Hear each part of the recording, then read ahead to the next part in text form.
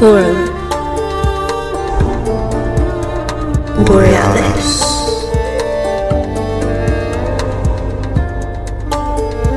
Paradigm Expansion.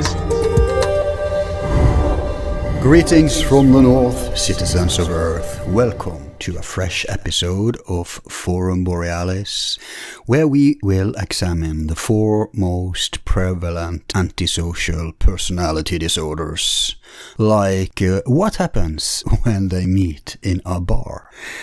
They are NPD or narcissism, BPD or borderline psychopathy, and sociopathy. What are the differences and similarities? Are causations nature or nurture? How do they manifest and how many are actually suffering from it? These and other considerations will be dealt with by our guest tonight, who is a genuine alienist, or forensic psychologist as they are known today. Dr. Joni Elizabeth Johnston is a licensed clinical and forensic psychologist, licensed private investigator, CEO, professor, author, and podcaster. Hailing from Alabama, she studied at Auburn University, where she graduated in 1981 with a BA in psychology, and then moved on to Florida Institute of Technology, where she earned an MS degree and a PsyD, or doctorate in clinical psychology, in 1985.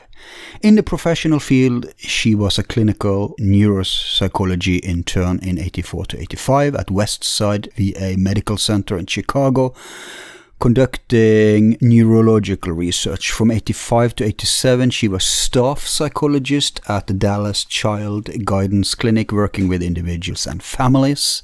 In 1987, she started her own private practice, which lasted a decade.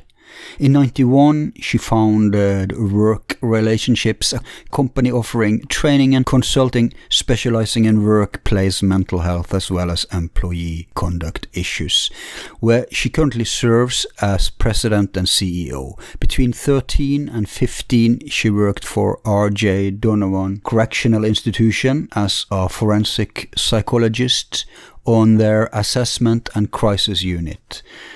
From 2015, she has worked as a MDO evaluator for the California Board of Parole hearings. In the educational field, Dr. Johnston has taught general undergraduate psychology courses as an associate professor at Hawthorne College in 1984. Between 1992 and 1996, she was adjunct psychology professor at the University of Texas in Dallas. Between 2008 and 2012, she was adjunct professor at Tiffin University in Ohio. Between 2011 and 2013, she was adjunct professor at Argosy University in Atlanta. Other tasks in her career has been expert consultant for Time Magazine, the Bureau of National Affairs, SHAPE, and EAP Services of New Zealand. She conducted medical reviews for Unimed Direct and National Medical Reviews Incorporated, served as supervisor in the APA-approved clinical psychology internship program, being certified as an EEO complaints investigator, personally trained over 5,000 managers and employees on work-related matters. Her main field, though, has been in forensic psychology evaluations, which she has done since 1987, accumulating experience in both the civil and criminal forensic field, conducted court-ordered evaluations and provided forensic evaluations, case evaluations, witness preparations, assistance with cross-examination of mental health experts and mock juries, being a consulting expert and expert witness for courts, and conducted criminal forensic evaluations for the Superior Court of San Diego and violence risk assessments for the California Board of Parole.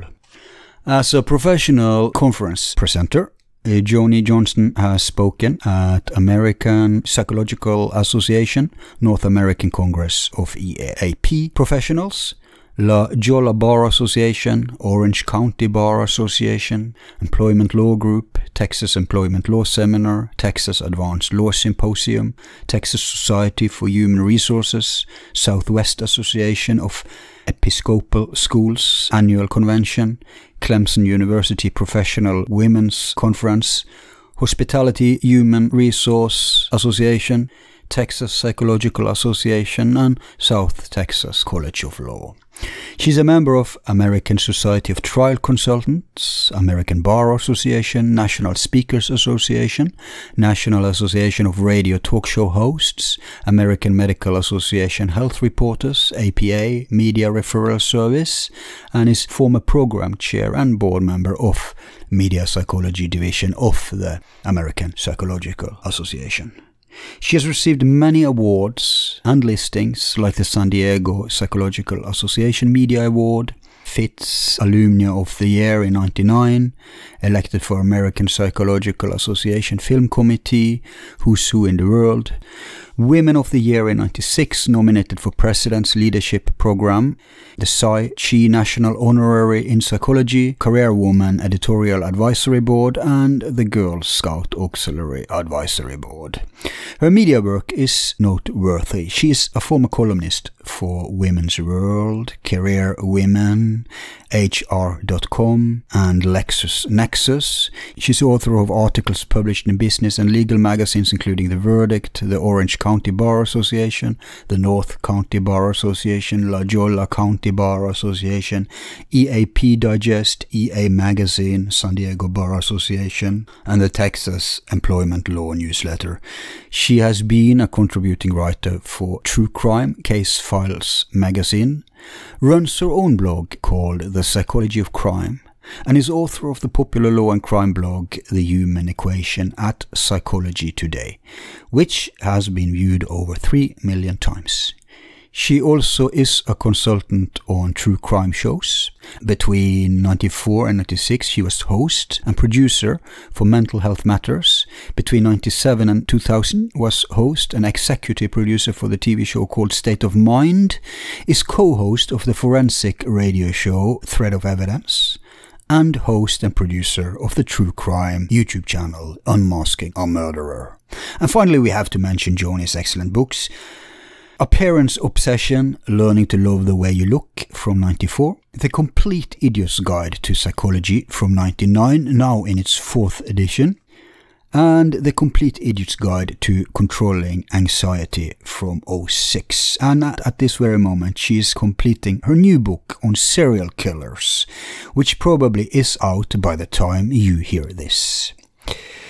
She lives in San Diego with her family, of which husband actually is a friend of our show, host of the wonderful podcast Skeptical, Alex Tsakiris. But we won't use that against her. Now the court is in session, so let's hear what our expert witness thinks the ASPDs indeed would do in a bar.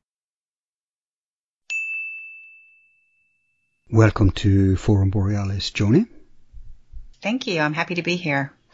I'm happy to have you on. Now, I've been wanting for a very long time to shed some light on the topic today, because you hear this notion thrown everywhere. I mean, not just professionally or on TV or something, but even among people. Oh, my ex is a narcissist. Oh, he's a psychopath. Oh, that's so sociopathic.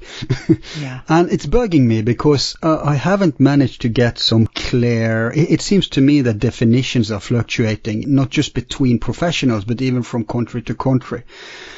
And today, I'm hoping to nail some definitions. Okay. I'm hoping to pick your brain from not just theoretical but even practical experience with how these mental illnesses, however you want to define it, manifests. Okay. And also to draw some bigger lines from that, but we'll cross those bridges when we get there. So can you relate to this little complaint of mine? 100%. As a matter of fact, I think the social media and the internet is both a blessing and a curse when it comes to psychology. I think the blessing, obviously, is that we're so much more aware of all of these terms and these disorders and these illnesses. And the curse, I think, is that the terms become overused and they also become misused. And I've heard, narcissistic personality disorder used to describe everybody from an ex-boyfriend who really made me mad all the way to somebody who clinically probably fits that definition. So I think the hard part of it is sorting out, okay, what are we talking about? Are we just talking about a personality trait or somebody we don't like? Or are we talking about a real disorder? Exactly. And I also wonder, is it like it's very popular now for many diagnoses to talk about the specter. Even autism is a specter now. So that's a thing I want to get to too. Okay. But let's start, first things first. If you had a gun to your head and you had to define the differences or maybe also the similarities between, and I've chosen 4 terms that I think is related and I have seen in action, and that's BPD and psychopathy, which one psychologist told me that they've stopped using it. That's in this country. But psychopathy, BPD, sociopathy, and narcissism. Yeah. What's the difference? What's the similarities? What are these? Well, the similarities are, at least here in the United States, that all 4 of those are classified as what we call personality disorders. And personality disorders are really different fundamentally from a lot of the diagnoses we think of as severe mental illnesses like schizophrenia or bipolar disorder or major depression. And because a personality disorder, a person is oftentimes functioning.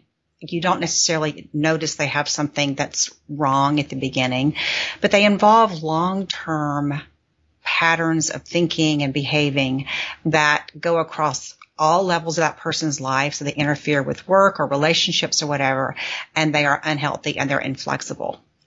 And so they're basically oftentimes ways people start coping with different issues in their life. It could be trauma, it could be a lot of other things, and they kind of almost get stuck with those patterns, and over time they become very problematic for them, but also particularly when you're talking about the ones that you outlined for other people, which is why I think we sometimes see people we call people names like narcissistic or psychopathic or whatever, because if you look at, if you were to like crudely divide different diagnoses into pain creators for the person who has them versus pain creators for other people. Most people would say personality disorders in general are more likely to cause pain for other people who are around them. Of course, the reality is, Al, that personality disorders also cause discomfort for the people who have them. Yeah, I mean, there can't be a happy psychopath. I know. Exactly. But there can be, by definition, a remorseless psychopath or a guiltless psychopath. Absolutely, yeah. So somebody who is not as burdened by some of the, feelings or values that a lot of us have that keep us from doing things that get us in trouble. So let's start with psychopathy then. On the face of it, it just means illness of the psyche. Like psyche and pathy is like pathology, right? So exactly. It doesn't really say so much, and people have imaginations from everything, from your ex to like a horror movie bad guy. So right. how is it now common to, do they use the term psychopathy professionally or is it just colloquially? Well, yes and no. So in forensic psychology, which is my area, it's often used as part of a risk assessment. So if somebody is getting ready to get out of prison, for example, and you're looking at violence risk, it's not uncommon for that person to receive the psychopathy checklist to see, because there is some correlation. That doesn't mean causation, but there's some correlation between psychopathy and violence. So in the forensic arena, that term is often used. If you look at our DSM-5, which I'm sure you know is kind of our Bible of psychiatric diagnoses in the United States, it's not listed by itself as a disorder. So it's kind of tricky. Just in the DSM-5, it was what you have now is antisocial personality disorder with psychopathy or without psychopathy. So somebody can have antisocial personality disorder but not be a psychopath. So it does kind of get to be very kind of confusing. It's interesting that you were talking about the kind of disorder of the psyche, because I really like this term that was kind of thrown around in the 1800s, one of the first recognitions of what we call psychopathy today. The term that was used was moral insanity. Yeah, that says it all, doesn't it? It does. It really, really does. And so, for hundreds of years, there has been some recognition, I imagine that's across cultures, of individuals who, for whatever reason, we didn't know. And to some extent, we still don't know, although we have some clues. Yeah. There seemed to be a small subset of people who, again, outwardly appeared to be normal or intellectually unimpaired, and yet just seemed to behave in a way that went against, not only behave in a way, but didn't seem to have some of the feelings that most people do. And so today, when we look at psychopathy and try to define it, there's kind of a list of 20 different traits that we use or behaviors that we use to evaluate somebody to see if they would fall in that category. Now, of course, the challenge, as you and I know, Al, is that these diagnoses are these neat little boxes for people.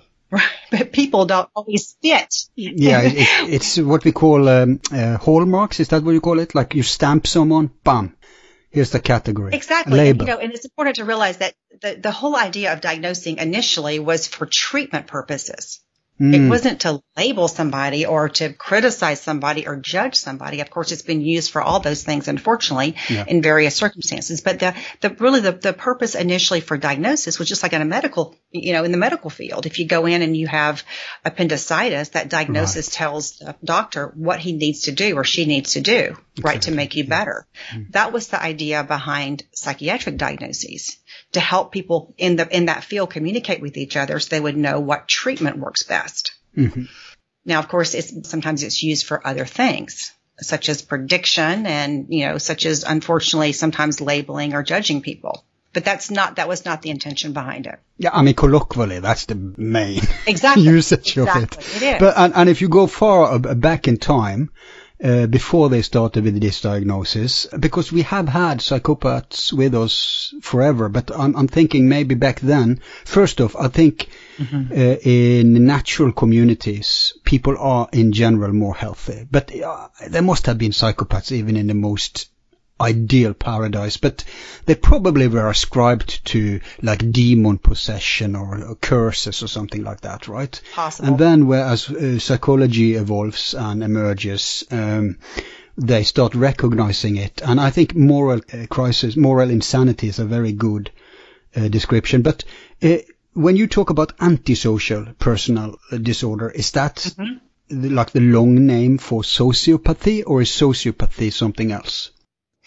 So when one of the things that was the ideal in looking at diagnoses in the United States, and it has its pluses and minuses, but I think overall the intent was a positive one. And that is, if we're going to make these diagnoses, we need to focus on behavior and not on the person's internal workings, because we don't know those internal workings, right? So a lot of our personality disorders, if you look at the definitions, you will see things like, breaking a rule, or this person is, has criminal versatility, or this person is irresponsible, as, evidenced by these behaviors, as opposed to how they're feeling. Right? Because it's very difficult for people to agree on that.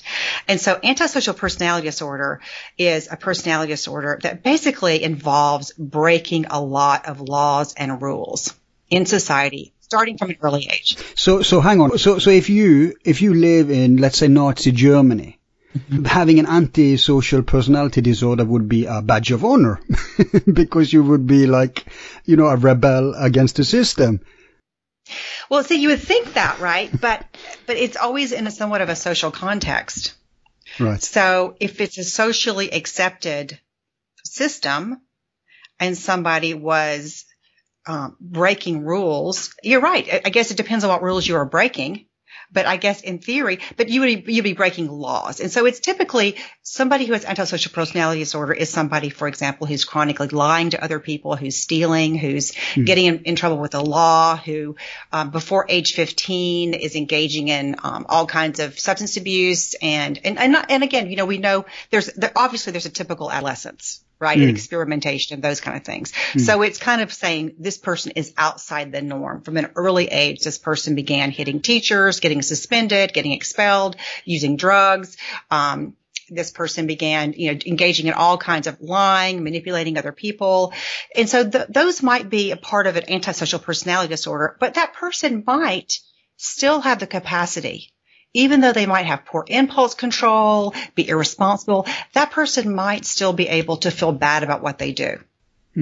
That person still might be able to have a sense of guilt or have a sense of empathy for other people. They may choose to ignore that, but they have the capacity for that. That would be somebody who might have antisocial personality disorder, but would not be a psychopath.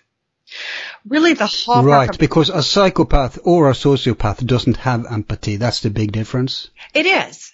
It really is. Because in terms of behavior, you may not see the difference. I mean, two people, both of them knock down another guy. One of them may enjoy it even, and the other man may be remorseful. Yeah, right. Yes, and so both of them are antisocial personal behavior, but it's the internal thing that determines whether it's a psychopath or not, right? Exactly. So you may have somebody, for example, who's part of a gang, and that person grows up in a gang. And maybe this person's father was in a gang or mom was in a gang. And so they develop this kind of criminal lifestyle, right? Because that was what they knew. Yep. And so they're doing all these things. They're getting involved. They're in juvenile hall. They're stealing. They're getting involved in fights. They're getting in gang wars and that kind of things. So outwardly you'd go, yeah, this is somebody who has antisocial personality disorder. But this person may be an incredibly loving member of his family. May take care of his gang brothers and sisters, right? And have a huge capacity to experience empathy and or guilt or remorse. So it's almost like that's a lifestyle, but it doesn't mean that person lacks the ability to care for other people or to feel guilt or remorse if they do something wrong. But maybe it's just my impression, but lately narcissism have become very popular. Like it's a term that's floating much more about now than psychopathy. It used to be opposite. I think you're right. Is narcissism like a subcategory of psychopathy, or how would we distinguish between psychopathy, sociopathy, and narcissism? I think that's such a great question. I think maybe the short answer would be that all psychopaths are narcissistic, but all narcissists are not psychopaths. Right. So, in the DSM-5, narcissistic personality disorder is a separate personality disorder from psychopathy. And so when you're looking at, okay, what does somebody who with MPD look like? This is somebody who has, for example, a grandiose sense of self-importance, who has fantasies of success and power, a kind of a belief in one's specialness, a desire for admiration, a sense of entitlement. They're often very exploitive of other people. They have an incredible need to be the center of attention. And be liked. To be liked. And to be admired. To be envied. They oftentimes seek power. There's also, though, I think that's the kind of the grandiose narcissism. One of the things we're recognizing, I think, over the past 10 years is that there's also a vulnerable narcissism where you have somebody who deep down is so insecure and has such low self-esteem that their outward presentation is like a mask for him. Compensation. A compensation, exactly. And so that person outwardly might still present just as entitled, just as insensitive to other people, just as attention-seeking, just as unable to bear criticism as somebody who is, grandiose. But the underneath is different. So there seems to be some subcategories of narcissistic personality disorder that we didn't recognize for a while. Now, of course, let me just also say, as you started out today, that we all hopefully have a healthy degree of narcissism. which of self-interest. So it kind of gets to that spectrum that you were talking about, which can kind of be annoying, but it's true. There is a spectrum of all of these things, and we all fall somewhere on that spectrum. It's when, again, when you're talking about a personality disorder, it's not that it's situational. If this person feels entitled, this person feels special, this person is exploitive across all areas of his or her life. Yeah, okay, so it's when it becomes extreme. Yes. But would you say that it's possible to have a narcissistic personality disorder which is not an antisocial personality disorder? In terms of, again, definitionally, it certainly is possible to have a narcissistic personality disorder and not be engaged in a criminal activity. Because one of the world's experts in narcissism claims he himself is a narcissist. Which made me very skeptical to everything he says. What's his agenda? Do you know who I'm talking about? I think I do, although I don't think I want to guess. He's, I think he's a Jew, or he's from Europe, Mediterranean somewhere.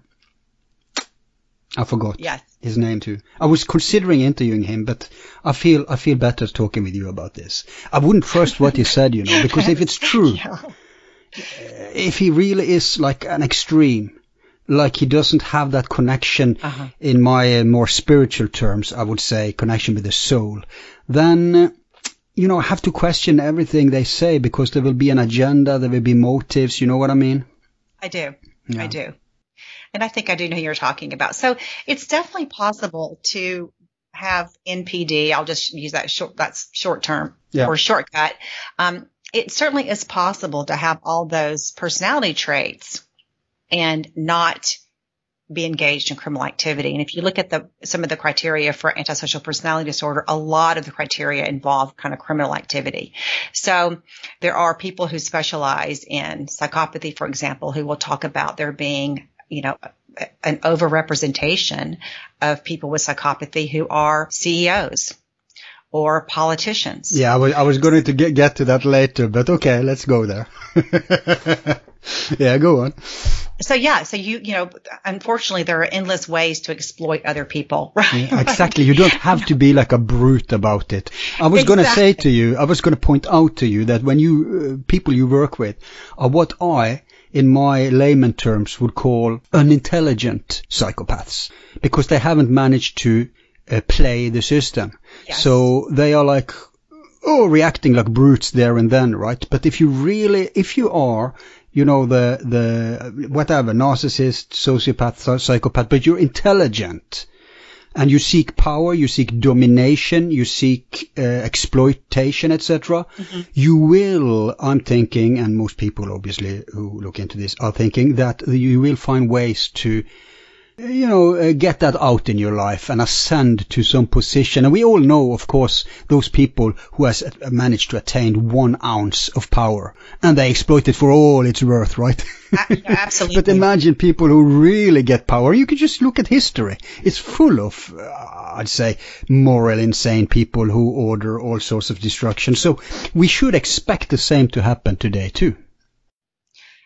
I completely agree with you. You're right. And I think it has to do with intelligence in terms of how these personality traits or disorders manifest themselves. And I think oftentimes it has to do with their upbringing.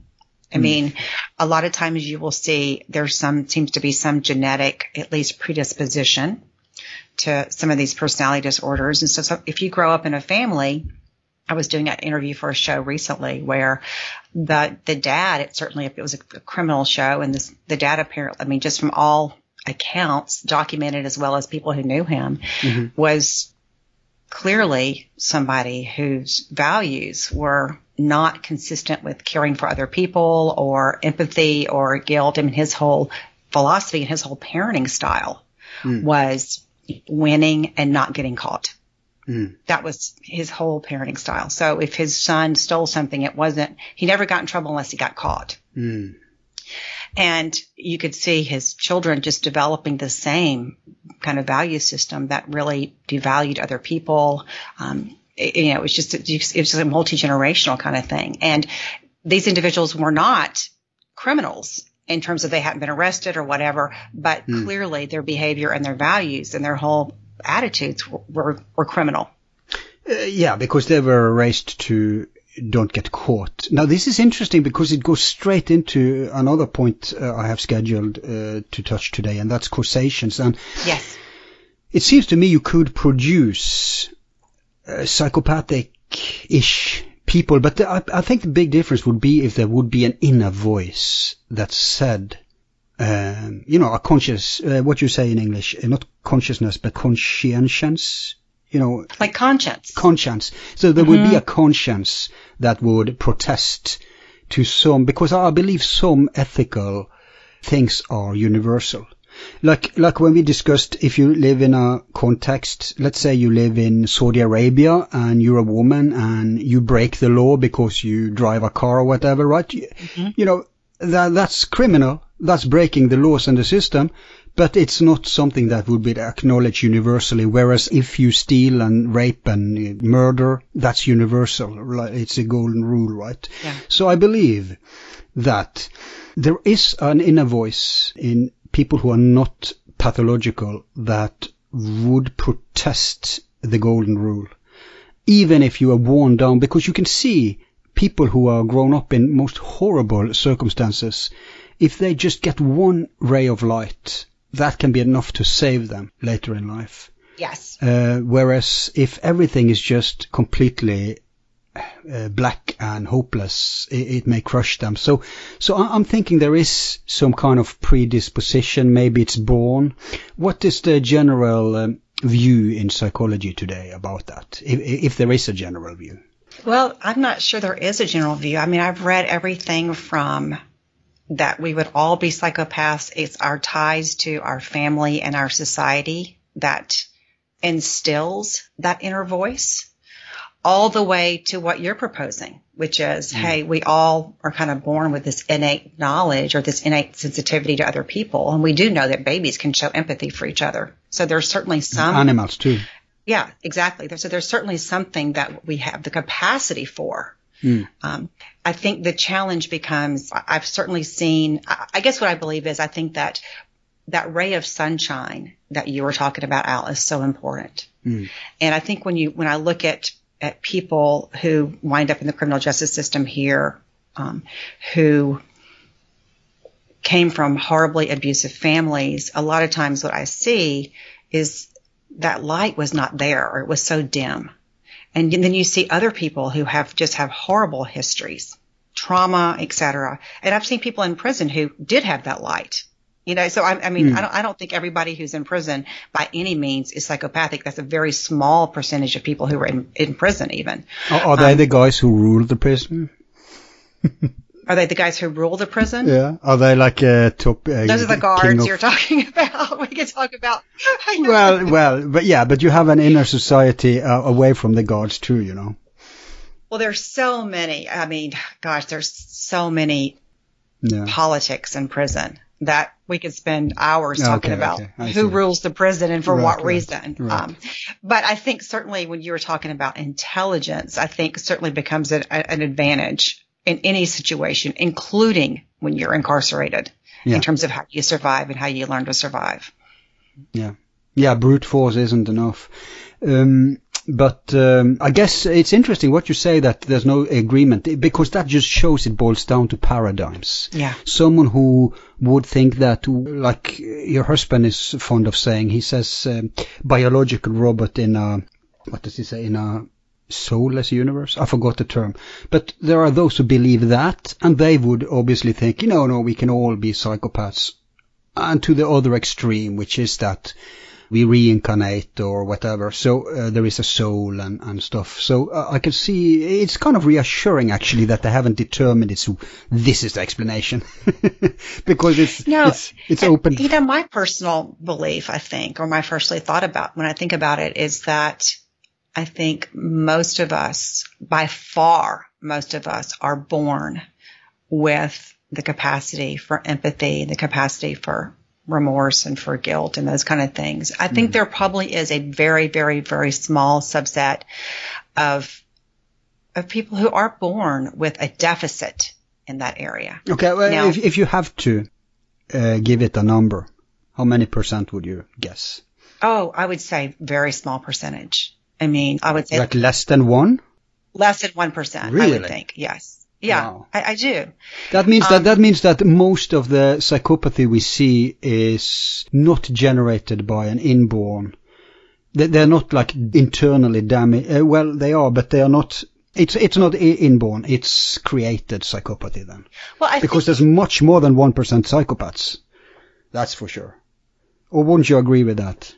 Yes, but I think there's a much smaller percent of people who really fit the definition of psychopathy than we think. I think that's an overused term. Okay. So I don't think, I think if you look at the prevalence of psychopathy, you're going to see, 2 to 5% at the very most of individuals. So it's a relatively small number of people. And I think that psychopathy, probably like a lot of diagnoses or problems, are a perfect storm to some extent. Where you have somebody who might be born with the genetic vulnerability to have these kind of emotional deficits. We're all, it's funny, we're also comfortable with the idea that people can be born with intellectual deficits, right? Mm-hmm. I mean, somebody is born with the Down syndrome, or somebody is born with another disorder. Or we all know that intelligence is on a curve. Right. So not everybody is average intelligence. There are people who are very intelligent, people who are less intelligent. I think we can't even agree about defining intelligence because there's different types. Yeah, we can't. Yeah. But I think we intuitively recognize that there are people who are smart or less smart or more smart, just in terms of who we know. Right. Or when we were in school and we're studying subjects, there are people who it comes quicker to than other people. I don't think we think about that as so much in the emotional category. That there might be people who are born who, for whatever reason, just seem to have more of a deficit in that area. And I think if you have that person and that person has a traumatic childhood and they don't have that ray of light you're talking about, which can come from a lot of different sources. Oh, yeah, yeah. I mean, you look at resilience and we know that if there, like you said, if there's one person in a child's life who cares about them, it's amazing what that can do, that one connection can do to buffer them from horrible things that happen to them. But I think when you have that combination of genetic vulnerability and then you have trauma, traumatic childhood and a lot of other factors, then you do end up with somebody who is psychopathic. I'm still unclear on the difference between psychopathy and sociopathy. I think traditionally they've been viewed in this way. Psychopathy, the view is somebody who is more likely to have been born with that emotional deficit we were talking about. Mm-hmm. And so there was this kind of genetic loading. And then the sociopath is somebody who was made, essentially. Okay. It's almost like the person's environment was so traumatic and so severely dysfunctional that maybe they did have a spark of empathy like most of us do, but it was just extinguished. Yeah. Because their environment was so bad. They worn down. Yeah, this is, So let's say like the ISIS, as you call it in America, Daesh, better term, but those who become warriors there would be sociopathic, but not necessarily psychopathic. They're a result of culture, of society, of indoctrination, probably trauma. And so they become manufactured dogs of war. But as babies, they were not all doomed to become like that. Exactly. And, I have a colleague who has worked with, obviously you have to be 18 to be diagnosed with a personality disorder in the United States. You would never label a child as a psychopath or narcissist or whatever. But there have been some attempts to kind of go, okay, we have such a difficult time when somebody meets the definition of psychopathy in adulthood. We don't know what to do with them. We're not very good at treating them. So are there clues to these children early on recognizing that we could maybe recognize and help and intervene? And so there's been a lot of attempts. And so there has been some pretty good research to suggest that, and this is more like you're talking about, more for the psychopath, right? Not for the sociopath. But for children who the term that's used is callous and unemotional. children. So you would never diagnose a child as a psychopath, but there have been some studies. No, but most people, if they see a child torturing an animal, Exactly. Right? Exactly. Yeah. Or somebody falls down and they're laughing, and cruelty and bullying and again over a period of time across settings, then we can perhaps intervene with children who may need to learn cognitive empathy. In other words, we know that like Dexter, the series. Yeah, exactly. Because that's interesting. Because the concept is interesting. Yeah, here, just for folks who don't know, it's like a serial killer, and the concept is that he's born a serial killer. Like this isn't created. He has a loving father, and the father recognizes it, but he doesn't want him to be snatched by the system. Yeah. So the father installs into him a codex, a more ethical, moral codex. Only go for the bad guys, but those have at it. So right. I'm wondering, to what extent that's realistic. Well, I think what we found with children who are exhibiting these kind of callous and unemotional traits from an early age, there have been two things that seem to be helpful. One is, and it's just the opposite of what you would think, I guess intuitively, because and unfortunately it seems to be the opposite of what a lot of parents do, because you think, if I see my child who's 5 years old who is hurting another child or laughing when another child is hurt or just displaying this lack of empathy, what's your natural reaction? It's going to be to come down on that child, right? Yeah. To punish this child in some respect. And what we know is that's the worst possible thing. They don't respond to punishment. What they tend to respond to is a more loving environment, which focuses on rewarding for positive things. So it's very Pavlovian then. It is. And so they found that one of the best things to intervene is do this kind of parent management training where you teach parents to really focus in on this child and focus on these positive things and shaping them. And that seems to be more effective. And this kind of punitive, like, how could you treat your sister this way? Or what are you doing? Or, I'm going to punish you because you aren't showing empathy. Of course, we all know that as parents, you can't really punish somebody into feeling bad for something, right? It has the opposite effect. But I don't know I don't know how you relate to him, but it is what it is. Dr. Phil, yes. He makes a point out of that you give them negative attention, and that's still attention. So it becomes like, I've seen enough shows with him where children who display horrible, we would think they're demon possessed or something. And it often boils down to they need any kind of attention, and when they just get negative attention all the time, well, that's what they're going for in some twisted way. Absolutely. No, that's a very good point. I think, okay. Every child would rather have some attention than no attention. And I think that's true. And so when you have a child who's getting negative attention, even if it's not initially intended to seek that attention, it's just that the way this child is kind of developing, it becomes reinforcing. Okay. So I think I have a clearer difference now between psychopathy, sociopathy, and narcissism. Narcissism I knew a lot of already, so I hope also the listeners have a clearer distinction. But I want to introduce a fourth, which I insist belongs in this category. Okay. Interestingly, maybe you wouldn't agree, but from an observational standpoint, it seems to me to strike women much more. Whereas the general notion about psychopathy, or at least sociopathy, is that it strikes men more. But BPD, borderline personality disorder. Let's start with defining it. Borderline personality disorder, I think, is one of the most misunderstood and stigmatized personality disorders. And it certainly is much more likely to be diagnosed in women as opposed to men. As a matter of fact, there have been some studies that have shown that if you have very similar behaviors and you give these behaviors a description to clinicians and they're the same, and you just change the gender, that women are going to be diagnosed with borderline personality disorder. And the man will be? And the man's going to be antisocial personality disorder. Right. But there is an antisocial disorder in BPD too, because even though some of them, at the face of it at least, turn it inwards, it's like passive aggressive. It's still having a destructive impact on environment. It's just that it's much more sneaky or indirect, if you see what I mean.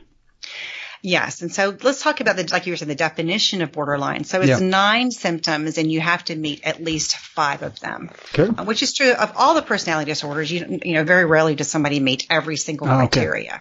They just have to meet the majority of them most often. Right. And it really, I think, you know, probably if you have to boil it down in a nutshell, then I'll go through the different criteria. It's really a dysregulation of the self, and it's a dysregulation of emotions. So some of the symptoms are unstable. But hang on. Okay. Dysregulation, that's not a word everybody immediately will get. So dysregulation just means there's no continuity. It's like my sense of self can change from minute to minute. Okay. My ability to control my emotions can change from minute to minute.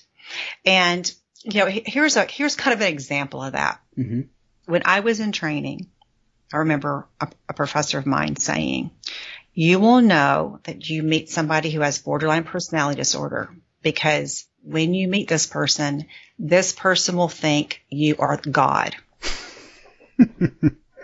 In the beginning. Exactly. Until you become the devil. Right. And so that's kind of an example of just unstable view of themselves and other people and their emotions. And because of that, their lives are chaotic on the inside and their lives are chaotic on the outside oftentimes. So, and you know, you and I might say, okay, here's my husband, Alex, who I love, and I can tell you 3 wonderful things about him and 3 things that I don't like so much about him. I'm able to. I guess we can do this with everyone we know very well. Yeah, exactly. Of course. Of course. So in other words, when I'm mad at him, it's easier to focus on the 3 I don't like, but I still recognize that he's gray, like we all are, right? He's not black or white. He's gray. But somebody who truly meets that definition, who's truly BPD, it really is like that person does become the devil. Right. All or everything. They're unable to hold this kind of idea of people can have pluses and minuses. And so when you're on the good side, then you are wonderful, you're idealized, you're fantastic. But then the minute you do something that's rejecting or upsetting, and we all do in relationships, then they flip. And so what you see are things like this. Again, unstable relationships, intense relationships, impulsivity. Hypersexual. Sometimes what you see is impulsivity. That can be sexual. And lying all the time. It can be. Okay, let's go through some of the. So all these can be. But so some of the criteria are, again, frantic efforts to avoid any kind of abandonment. And that's where you're talking about. You can see somebody, for example, who might threaten suicide. Right. If somebody's going to break up with them. Yeah. Somebody becoming violent if you're going to break up with them. They just can't, self-harming when you're going to break up with them or leave, or they think you're going to leave them. These unstable, intense relationships, as I mentioned earlier, this kind of identity disturbance, not knowing who they are. They date this one person and they are a hippie. They date the next person, they become completely who that other person thinks they should be or who they think they should be. Right. We talked about the impulsivity. That can be everything. It can be substance abuse. It can be sex. It can be, spending. It can be, it's impulsivity. It can be quitting a job. It can be shopping. It can be a lot of different things. Inappropriate or intense anger, or the inability to control it. So as you can see, suicidal behavior or gestures or threats. So it really is somebody, I think, who just, again, they have this kind of unstable sense of who they are. Yeah. And they have this incredible, oftentimes, anger and rage, which isn't always expressed outwardly. No. You have kind of the quiet borderline, which is kind of what you were talking about, somebody who internalizes things, maybe does self-harm or cutting or those kind of things, or the outwardly aggressive borderline. But there's somebody who really, their whole insides basically is just so chaotic and unstable, and it just manifests itself on the outside as well. And this is trauma generated, or is it? It almost always is trauma related. Okay. Very rarely have I seen somebody with borderline personality disorder who do not have a pretty extensive history of some trauma in their background or family.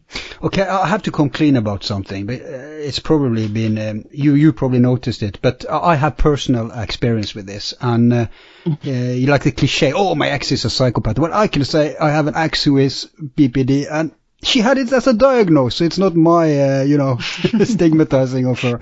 She had PTSD and BPD. I think she had some other stuff too. And oh, wow. When you went through the list now, I could see bam, bam, bam, bam, bam, where, but it has different expressions. Not suicidal, but, in the beginning, I was like a god. And at the end, she tried to convince the whole world that I was a psychopath. It was horrible. Oh, no.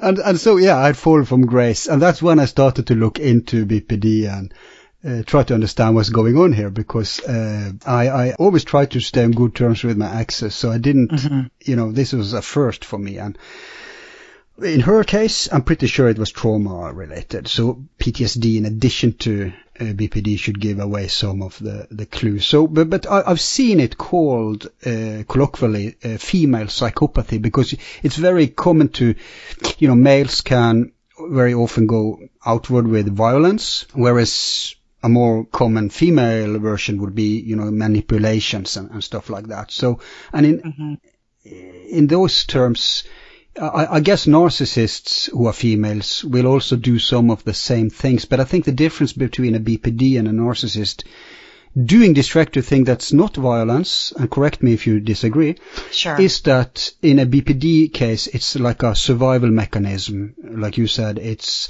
let's say, I date guys and then I drop them before they drop me, for example.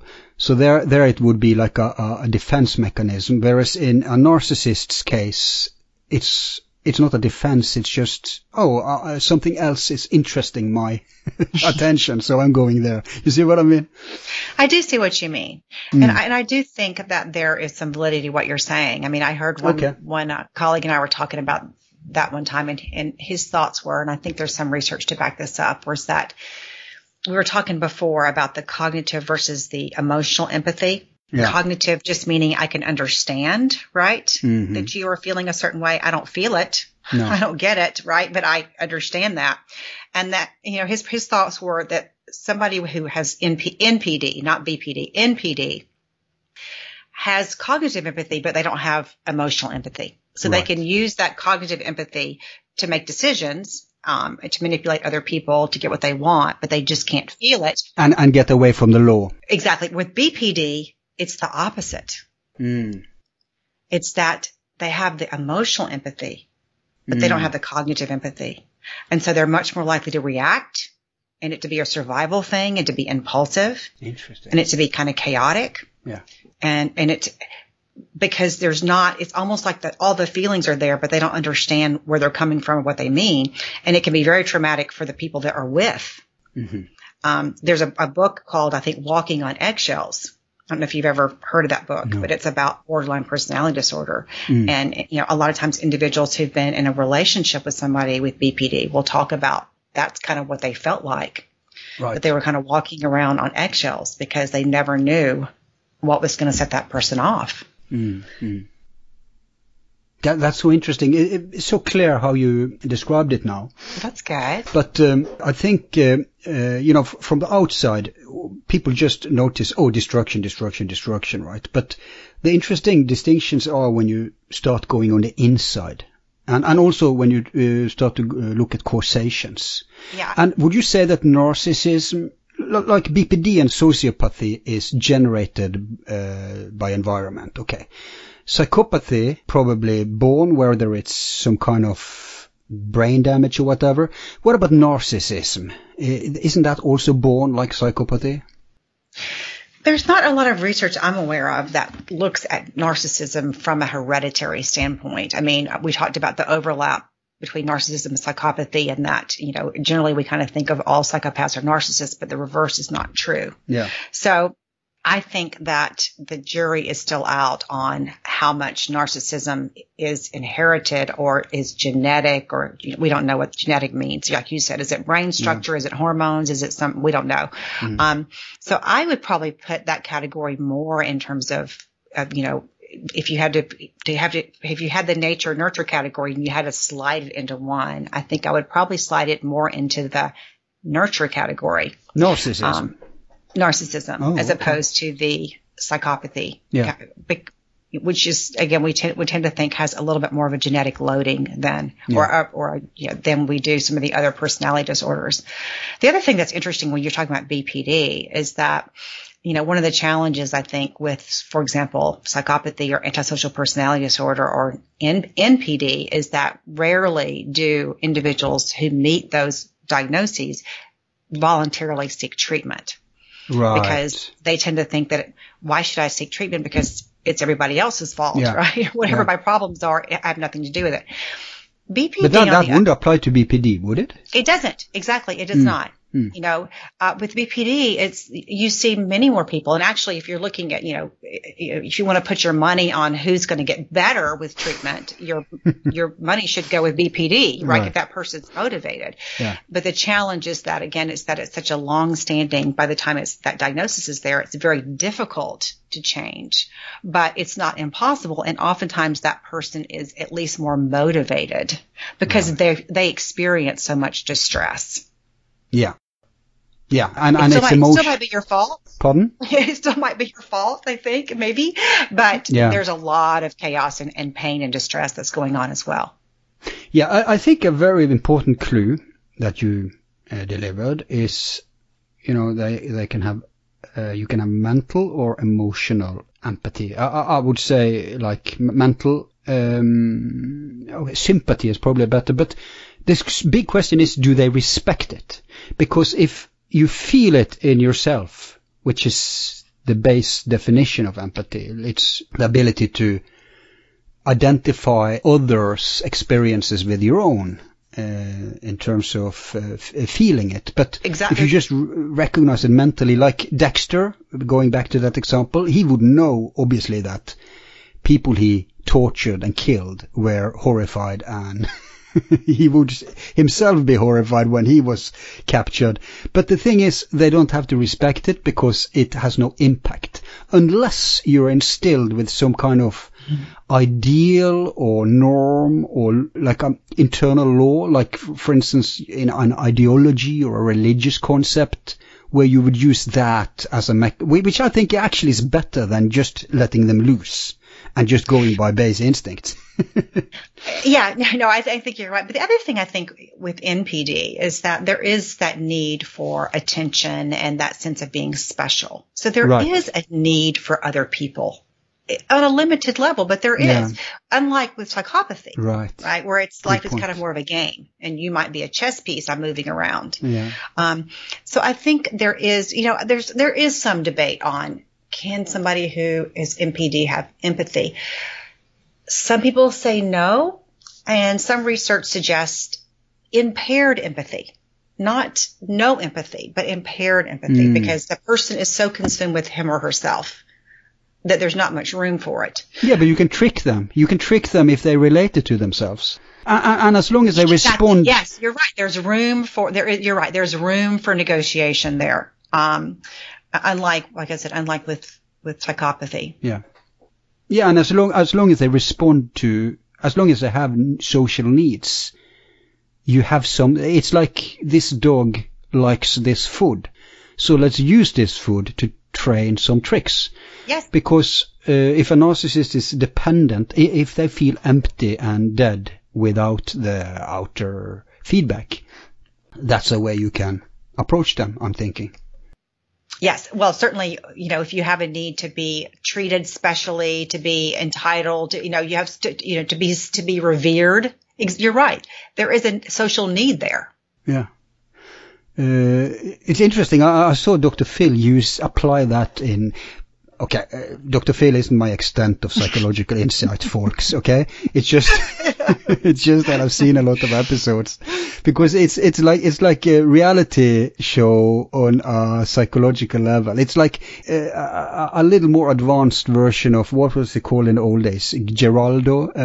Geraldo. Those shows. Remember those shows? Mm-hmm. This is a little better version, And he had a fitness guy who was, no, he didn't recognize his anabolic steroid abuse. And here, Phil applied that. So he said, look, if people saw you here and they saw that you manned up and you had balls to change this and fix this, if it was me, I would give you a job. And you would be admired. But if you are weaseling away, so he appealed to his narcissistic traits. It wasn't obvious unless you're aware of these more subtle points, and it worked. Eventually okay, it's a problem.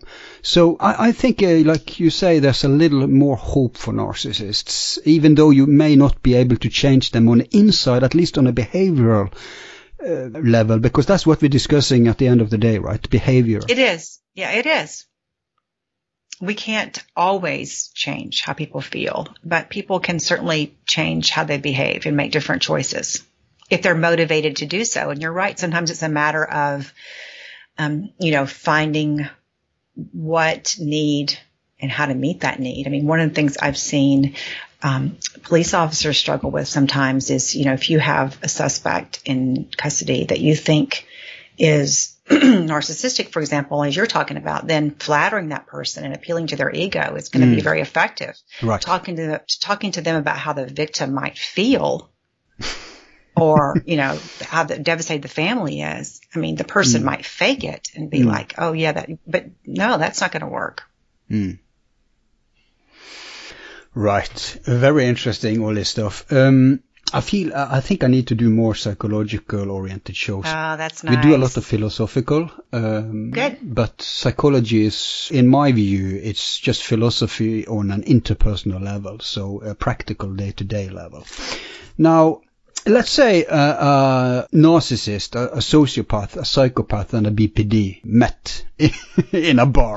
And I'm challenging your creativity here. I'm not sure where this is going. No, well, I'm just asking you, how would we be able to tell the difference? It goes to examples of how it manifests in everyday life. How would we, it's a cliche narcissist, a cliche sociopath, a cliche psychopath, and a cliche BPD. Okay. What would they do? Not necessarily interact, but, how would we be able to tell the difference? Wow, that's such an interesting question. And very challenging, but let's see how creative. Well, no, it's a good one. I'm just trying to think this through because, I think in reality, we would probably be able to tell maybe the NPD and BPD most easily. Yeah. I think, with BPD, as we said before, this person might be more impulsive, might be more, more likely to idealize the people that she's with and just establish the narcissist, probably. Perhaps. I would think that might be true. But would certainly would be connecting more likely with one person, as opposed to trying to get the attention of the whole group. Right. And bonding quickly with that person. The NPD person would be looking to get the attention of the whole group. And would be more likely to be the person who's bragging and talking about all his accomplishments, not really asking much about what the other people are thinking or much about their lives. So we're talking stereotypes, as you said, cliches. Of course. And also, speaking of stereotypes, is it preposterous to suggest that probably overrepresentation of narcissists within sales? I think there is no question that certain personality, I'm going to punt a little bit, but only a tiny bit, because I think that's probably true. But I also think that that's no different from any other personality trait. So there are obviously certain professions that are going to attract naturally people with certain personality traits. Yeah, but I take it back, because in sales you need to understand the customer. You need some empathy. Actually. That's always a good thing, isn't it? But then again, you may have empathy as a narcissist. Anyway, go on. Back to the bar. So back to the bar. So we've talked about the BPD and the NPD. And then I think, if this was an intelligent psychopath, then we would never know it. Right. We would never. So that would be the normal guy. Exactly. That would be the normal guy. And to a lesser extent, I think the same thing would be true for a sociopath. because it's typically more, I think oftentimes when we try to look at the distinction between sociopaths and psychopaths, and again, in theory, it's just the fact how they get to where they are, right? It's the nature versus nurture when you look at psychopathy and sociopathy. I think practically speaking, you would find that maybe this sociopath was not quite as sophisticated, not quite as able to pull off a mask as the psychopath. So he's probably the one who would be violent the first. Start a fight or something. Perhaps, if provoked. Yeah, provoked. If provoked, definitely, if provoked. Mm-hmm. Maybe provoked by the psychopath. Yes, for fun. For fun. Yeah. Yes, exactly. Okay. I mean, this is a very cool exercise because people get it. Although, of course, this is like stereotype. It's extreme. It's cartoonish, but the more unfamiliar you are with this, the better it is, because everybody can relate to these things, because everybody has experienced it, but it's maybe not just put into a system like you work with in psychology, right, where you have like a kind of a map. And that's what we're trying. We're just trying to put people's experiences into a map. Absolutely. And so, and in your case, you have first-hand experience, face-to-face, probably, I'm just guessing, with some very disturbed people. Yes, I would say that's accurate. I bet it's not just innocent people you're visiting in prison, so. No, it's not. And contrary to what a lot of people think, most people don't say they're innocent in prison even. They pretty much acknowledge that they're in there for... Yeah, but you know, being Scandinavian and all, I have to say, I'm extremely critical of the American prison industry. Yeah. I don't know if you know anything about our criminal system. A little bit. I know it's a lot less draconian than ours. You can say that. Yeah. It's been on CNN and stuff like, in Norway they reward criminals. And, look at the prisons, they're like hotels. Okay, but we have record numbers of non-repeating. Like they get restored to society, you know what I mean? It's not about revenge, it's about restoring. Mm-hmm. So, but then again, we don't have like a system which profits from prisoners. So I think that's essential. Yeah. But anyway, let's move on. Okay.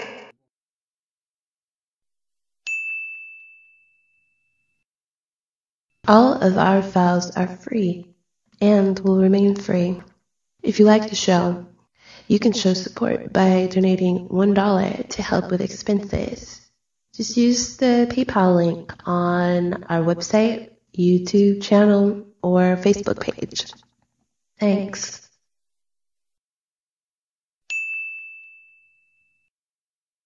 I would like you to, we're just switching gears here, Okay. It's a very smooth transition, but if you could give examples in extreme and criminal cases, examples, for example, from your profession or case studies or whatever, where we can hear, because you should think twice before you accuse someone of being a psychopath when you hear real life examples. So give us something that would be undoubtedly defined as psychopathy or sociopathy then. So an example from real life, is that what you're asking for, Al? Yeah, primarily from real life. I bet you have, so let's just stick to real life. Of a psychopath or a sociopath? Like it's not their ex you're talking about. Right. Yeah, something that's, well, if not shock, at least something that people get it. Okay, so I'm thinking of a guy that I met when I was working in a medium maximum security prison. Okay. And he was what they call the shot caller on a certain yard. And the shot caller is kind of the gang person who calls the shots. Exactly what I was thinking when I asked who runs the prison. Yeah. So he certainly had a lot to do with what went on, at least in the gang, on his yard.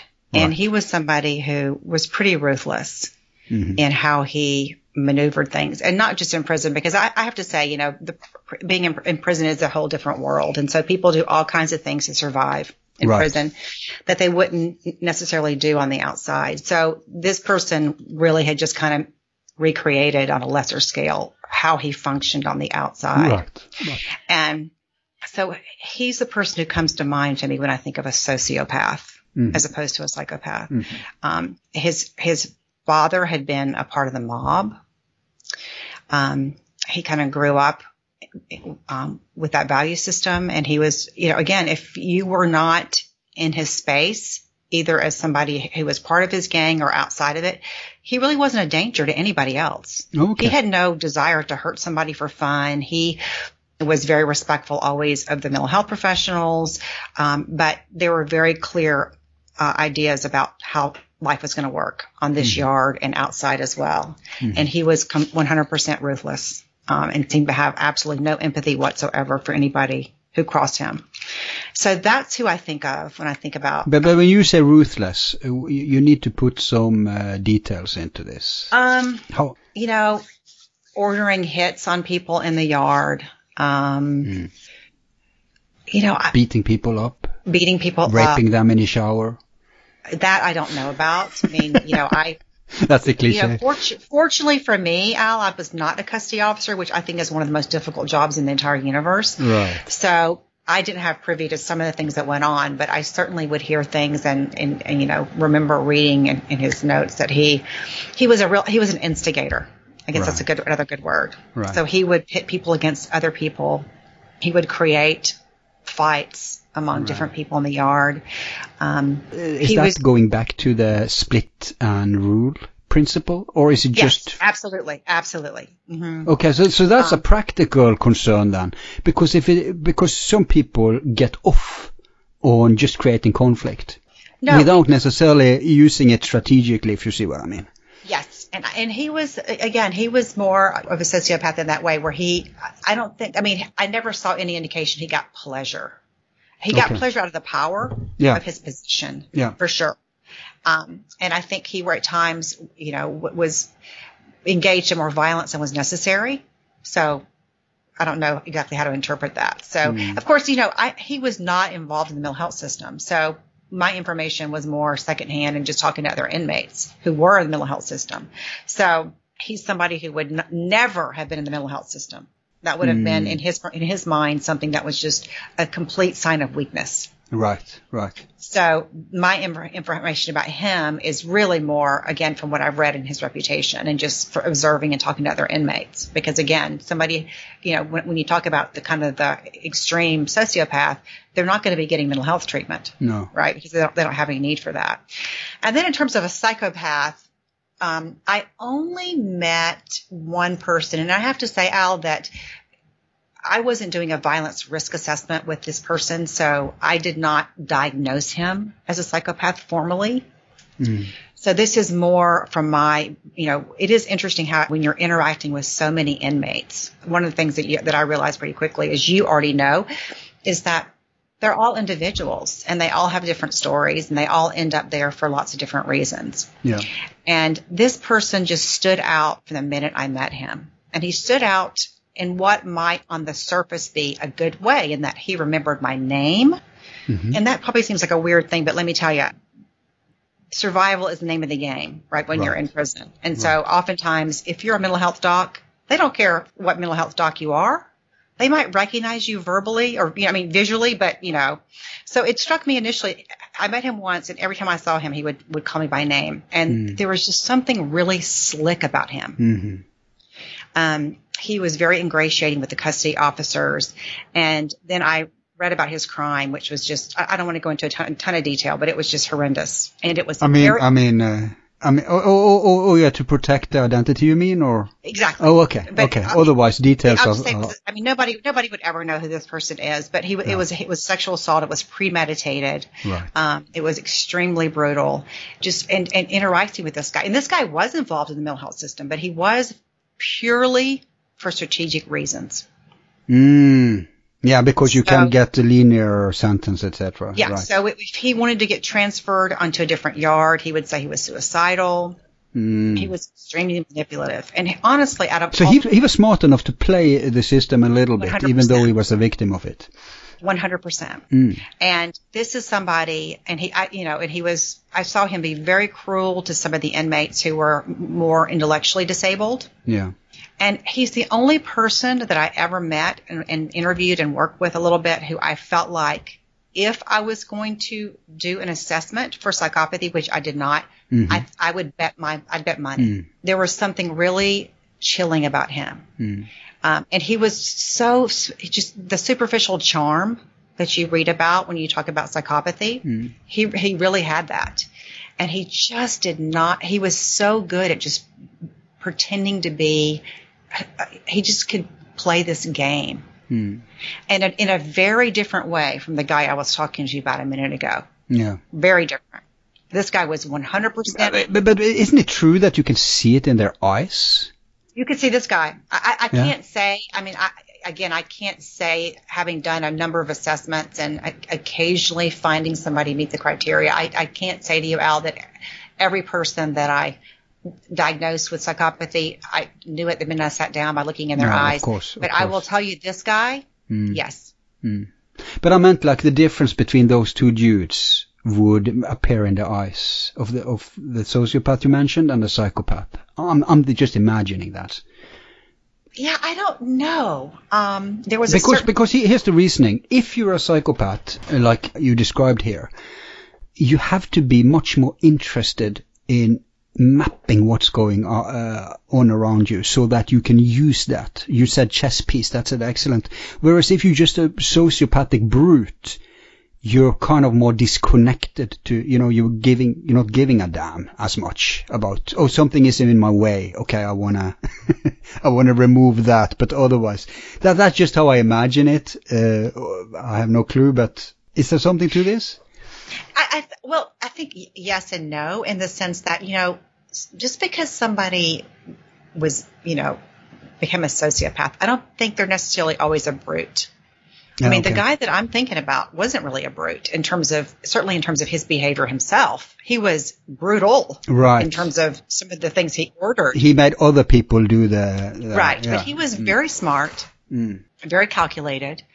Now, again, I think some of the people who were underneath him were pretty brutal and brutes, maybe, if you want to use that term.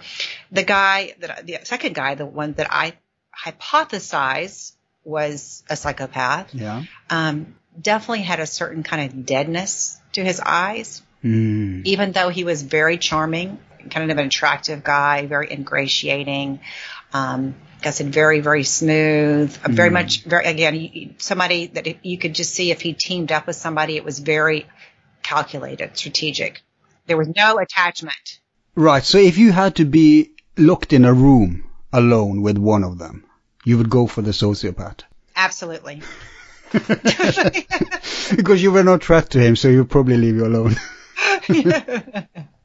Okay. Let's move on. This was a little childish detour, but I think it's fun. Sure. Now,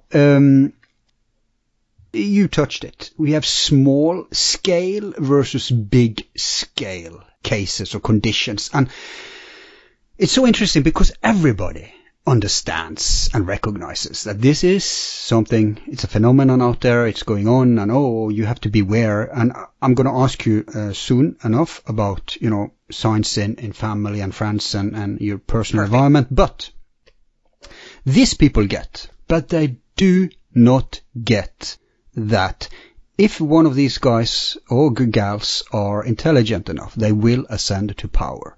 And if psychopaths, fortunately, if you're right, there's only maximum 1% about floating about, but no matter, it's still many jobs or positions in society they can ascend to play out their psychopathy, and nothing would, the greatest prize is the most power. Yes. And so I think, for example, becoming a president, although you can debate how much power they really have, but at least narcissists would be very attracted to that.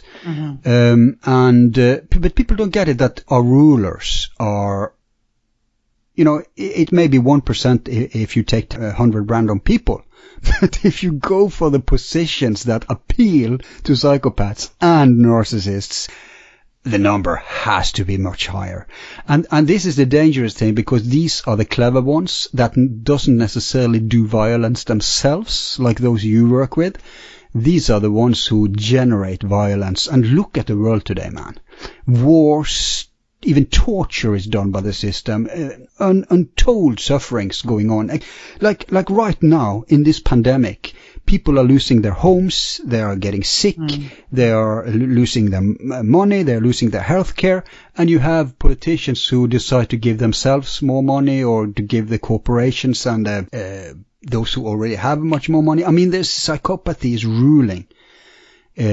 Somehow we've managed to make a world where psychopathic values are systematized, so that and no more is it visible than in the corporate world. In the corporate world, psychopathic principles are the name of the game. And that's a perfect thing for psychopaths, because then normal people will have to adjust, would have to kind of play along with the psychopathic rules, and psychopaths won't be busted because they will just be good workers or good players. They're just doing what they're supposed to do, so they won't be smoked out. So it's like psychopaths have taken over the world and designed it. I'm sorry for this dystopian outburst, but it's I think there's something to what I'm saying here. What's your thought as a psychologist about this? Because I think too many psychologists are just concerned about the small scale individual, easy to see cases, but not so much the sociological, the bigger analysis. But I'm sure as normal human beings, you must entertain these things and think about it.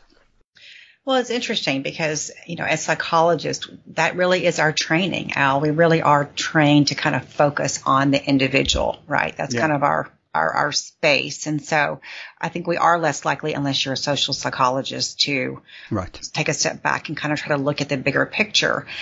I think for me, with that individual focus, I think what becomes a little confusing to me, and you alluded to that, is that one of the things, and I don't know how it is in Norway, you'll have to educate me, but here in the United States, we are very much an individualistic country, meaning we tend to focus on the individual for better and worse. Yeah. There's the whole American dream, right? You can, everything is due to effort. If you don't succeed, it's because you didn't try hard enough. It's not because of any other reason, et cetera, et cetera. I think because of that, we in our country have overlooked the power of a situation to influence behavior. Right. And so we are very quickly to judge other people. There's been tons of research to show that if I see somebody doing something that I think is not right, I will almost always attribute that, if I don't think about it, to that person's personality or character. I am very rarely going to say, okay, what's going on in that person's environment? What's going on in that person's life that would lead him or her to look at that? So I say that just because it becomes confusing to me to step back and kind of look at that big picture like you're talking about and kind of go, okay, we know statistically that maybe 2 to 5% of the people in the United States would meet the criteria for psychopathy. And yet if you're saying, like you are, and I've heard, you're not alone, that we're seeing these psychopathic corporations, then what does that mean? Does it mean it's being run by psychopaths and it's trickling down? Or are we saying that it's a path for advancement, which I think you're saying all of these things, that people who are psychopathic are going to rise to the top? Yeah. How much of an individual's behavior is the situation they're involved in? And then what do you do if you're in that situation? Because there probably are many people. I'm not in corporate America. I tend to be more obviously in correctional America. So I don't see some of the things that I hear about, which what you're saying, I do hear about those. How much of that, I'm sure there are plenty of people who probably have pretty good morals and values who behave psychopathically. They're trapped in the system. Yeah, exactly. In the system, because that's the way to kind of get up. I tend to focus on the individual, I think, because that's my training, and also because when you step back, you kind of go, okay, what do we do with this? What do we do with this? I mean, we can vote, right? We should. We can pass laws, which we should. We can teach our children values, which we should. We can encourage people to start their own businesses or to get out of corporate America, which maybe we should. it's easier for me to focus on the individual because I feel like I can help this person. I can change this person. But I think psychology becomes politics. Like me, for example, I'm totally on the antitrust bandwagon. Break them up, create small businesses, small scale, let it be under people control. But the problem, I think, is that when you have phenomenon such as psychopathy, narcissism, it's not transferred to the collective spectre. It's not recognized. You can see these values in individuals and you can say, well, this is wrong, this is pathological, this is even criminal. But they don't do it on the social psychology level, so to speak. And that's, I think, is a big problem because then we became the herd. And a psychopathic structure, probably also overrepresented with psychopathic individuals, become the shepherds. I think this is a big problem. You are not alone in terms of that sentiment. I mean, look at Epstein and all that stuff. I think there are people who would say that, I'm sure there are people who would say that, if you have a capitalist society, is that going to Catholic? Encourage, capitalism, where it's the whole capitalism. Capitalism, the survival of the fittest, and again, that whole individualist perspective, is that in and of itself going to encourage people to kind of walk over other people, to pit themselves against them, to step on them, et cetera, et cetera. I mean, no, you can say that of every ideology. You can always find ways. That's certainly beyond my scope of knowledge. But there's studies, very interesting studies that shows that, and this is a fact, folks, the richer you get in terms of financial wealth, the less empathy you get. And it's not just like a generational thing. It's in an individual. You can track an individual. Take the classical American dream thing. You started out you were poor and you had to struggle and blah, blah, blah, and somehow you made it. Okay. Well, then you can track that the empathy goes down. I guess you can explain it also by the fact that poor people have to be more social, care more socially because they more rely upon each other to get by. Definitely. Whereas when you get insane amounts of wealth, I'm not just talking about well-off middle-class people. I'm thinking about insane, extreme wealth. It's like the old saying, power corrupts. Absolute power corrupts, absolutely. And you can just transfer that to wealth. So you have people like Jeff Bezos, who's soon to become the first trillionaire. And his employers has to walk around with diapers. Horrible. I think it's very interesting for psychology because there's a lesson to be learned here in order to understand what's going on. Because if it can change people, just such basic conditions, no wonder oligarchs are heartless and, portrayed as evil. There's something happening here. What's interesting about that, though, Al, I think, is that, okay, money is in and of itself is a neutral, right? Right. I mean, there's nothing inherently evil about money. No. So then it becomes, what are the attitudes that go along with that? What is it about having money or getting money that changes somebody's perception? Or is it the fact that they had those values already and they just become exaggerated as they get more removed from poverty or whatever? Right. Now they can live it out. Mm-hmm. Right. Yeah, I hear you. That's important questions.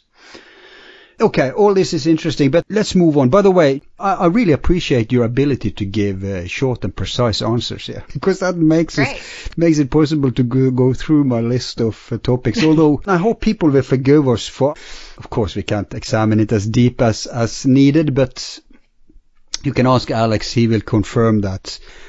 I really prefer delving deep, and it's not possible to do with one show such a huge topic as we are taking on. So this is just an initial scratching. But at least it gives us some ideas. Now, we have talked a little about potential causations, so I think we could say we're good there. Okay. Although, is there something that jumps out when it comes to causation? Like there is different theories, but is there something worth adding there before we move on? Like what about brain damage? Oh. Could that be an element here?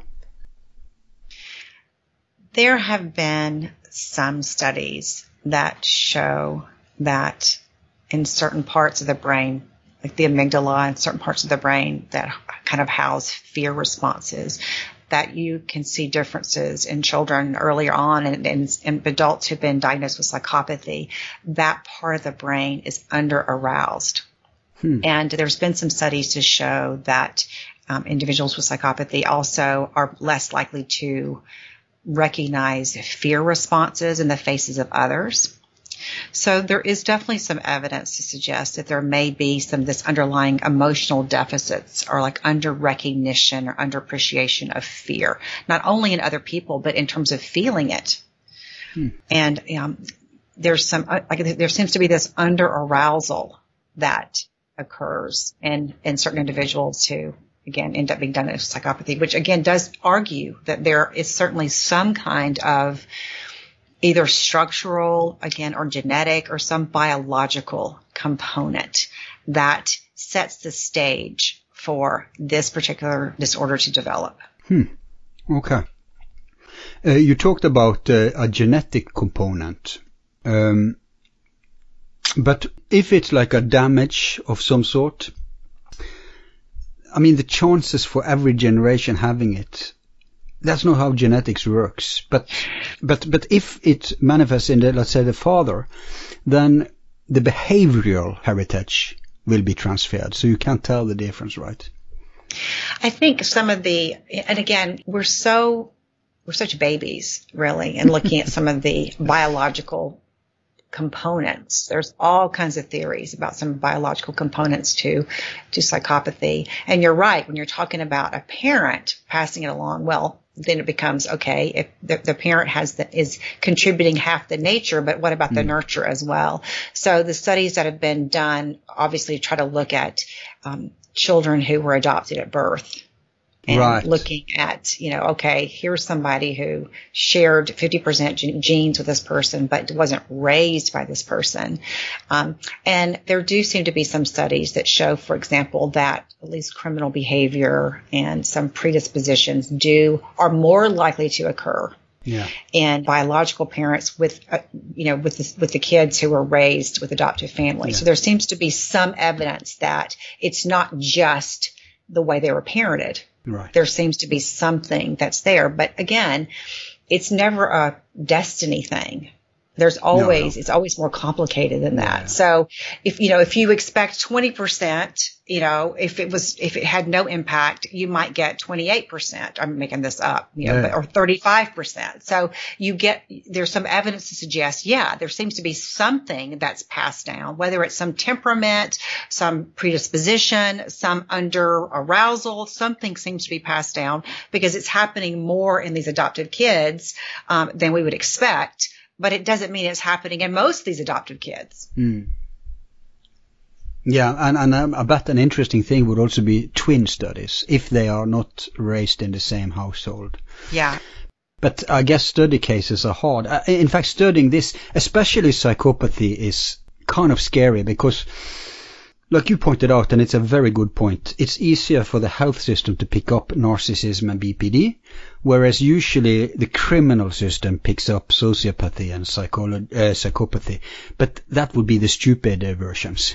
The less capable, less sophisticated manifestations of it. So to study a sophisticated psychopath, it's like, in my view, we know it's there, but it's very airy-fairy. It's like it's slipping through your fingers. It could just be like a myth almost. It is very, very challenging. I mean, that's what's challenging, to look at, prevalence, and how do we know what the prevalence is? I mean, because we have to look at people who've been diagnosed. Well, how do people get diagnosed? Yeah. They enter the mental health system or they enter the criminal justice system. And you're right. What about people who don't enter either one of those? So the numbers could be much bigger than we are aware of, because if you're intelligent, you're not getting caught, right? I think that, yes, that's a short answer. They definitely could be. I don't think that they're probably half the population or anything like that. No, not that bad, of course. But it certainly is, is possible. I think we have to, look at the prevalence of other personality disorders. And I think, 4 to 10% is, when you look at the population in the United States of people who have been diagnosed or believed to have personality disorders. This is all the personality disorders. You get 4 to 15%. That's a huge spread. which kind of means we don't know exactly how many, right, people would meet that criteria. You mean all these 4 personal or all that exist? All personality disorders. There are 10 personality disorders in the DSM-5. And it's only 15%? Yes. I think that's a low number in today's society. Well, it might be, but you have to think that these are extreme. Right. These are extreme situations. Yes. They're extreme examples. These are people who are exhibiting these, personality traits that are causing distress in all or dysfunction, not necessarily distress, in all areas of their life or in multiple areas of their life. Not just somebody who's, going through a bad phase or is a jerk at work, but is loving at home, right? I mean, so they're by definition, they are the more extreme examples. Yeah, good point. I think dysfunction is the clue because that's how you get picked up by either system, health or crime. So there may be much more sicker people out there just getting by. I mean, people can do a very easy thought experiment. Let me ask you, how many approximately, if there is even a federal norm, maybe it's a state norm, but how many people would you expect in a school class in America per teacher? How many? Like, is it 30 pupils and 1 teacher or 20 pupils? Right. No, I get that part of it. So you're saying how many psychopaths? No, just how many is it in a class in America? Oh, I'm sorry. You just mean in the number. Yeah. So people. 30. Let's say 30 is probably a good number. 30. Okay. It's not very different from here. So I think most people I've talked with, not everybody. So it may not be, because if it's 1 of 30, most people agree that one of these disorders manifest in about at least 1 person in a school class. Okay. And that tells you, I mean, it's completely anecdotal, but people have that impression at least. And that tells you, not every class you've been in, but most people have encountered someone in their life. And of course, the big problem is if it's in the family. What would be an advice for people who are affected? So I think it would be somewhat dependent upon what the problem is. But I will say a couple of different things. I mean, one thing, and this might be not what you're expecting, but I think almost the biggest gift we can give ourselves is to know ourselves, to know our buttons, to know our strengths, to know our vulnerabilities, and to know our limits, and to consistently communicate those.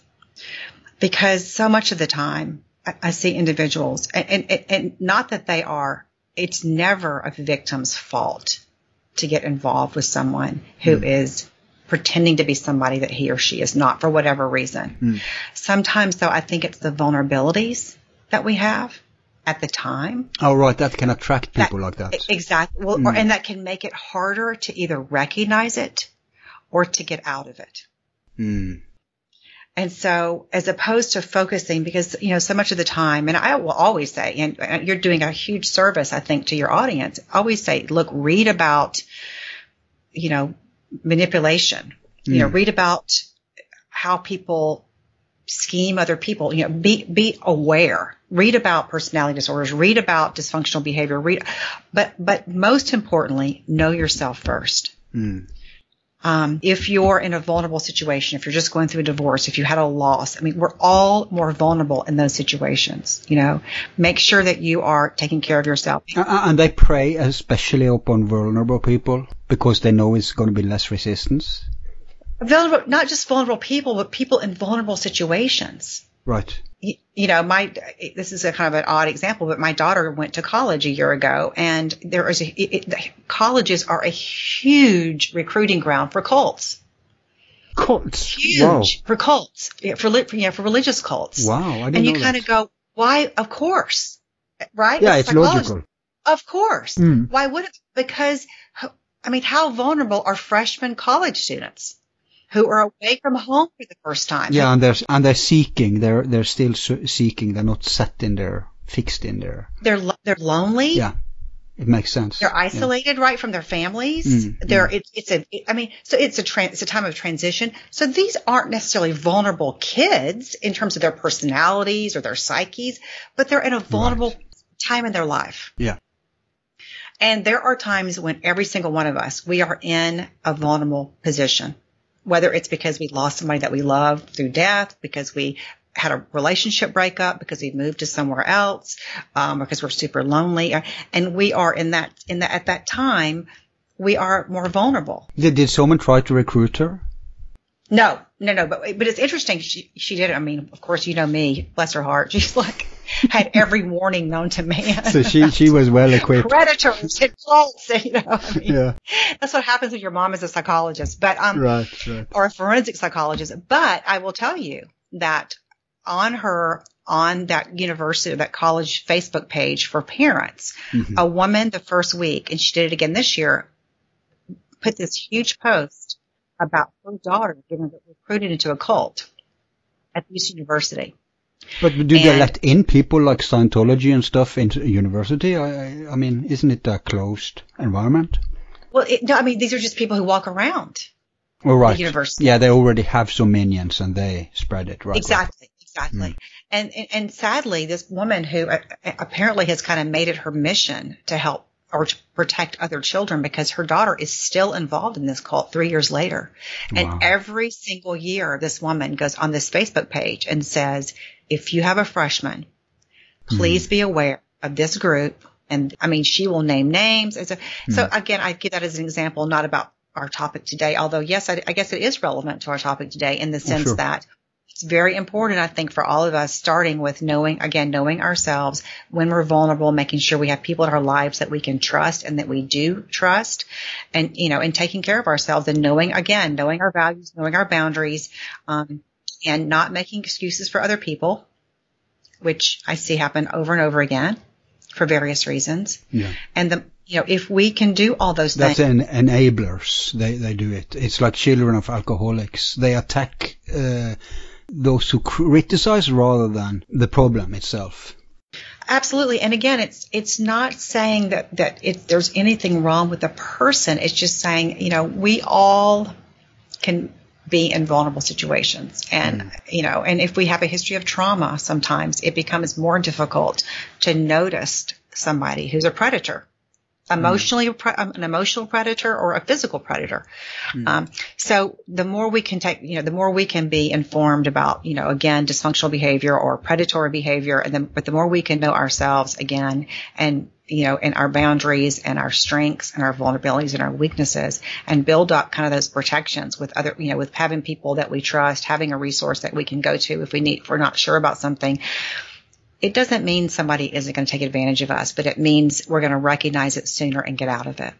Yes, and it's a very good point about cults. I would put them next to corporations. There's many manifestations of psychopathy, organized psychopathy, or that vibe in the world on a collective basis, and cults are obviously one of those.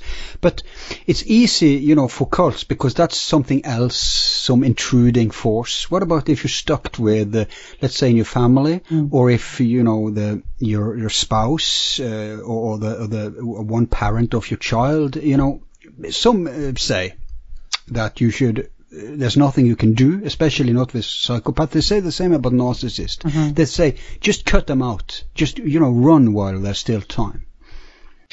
Well, there's something to be said for that. I think to expect somebody who's been the same way for many years to change is optimistic, to say the least. Kindly put, yeah. I think, again, one of the things I always say is, because I used to have people come in my office all the time when I was doing therapy, and I understand this, but they'd come in and they'd focus on the other person. And what I would say is, okay, let's focus on you, because the stronger you are, then you can decide, good point, cut this person out of your life. If it's somebody that you think is psychopathic, you don't have to diagnose that person. You can look at the behavior right? That's what we need to focus on. Yeah.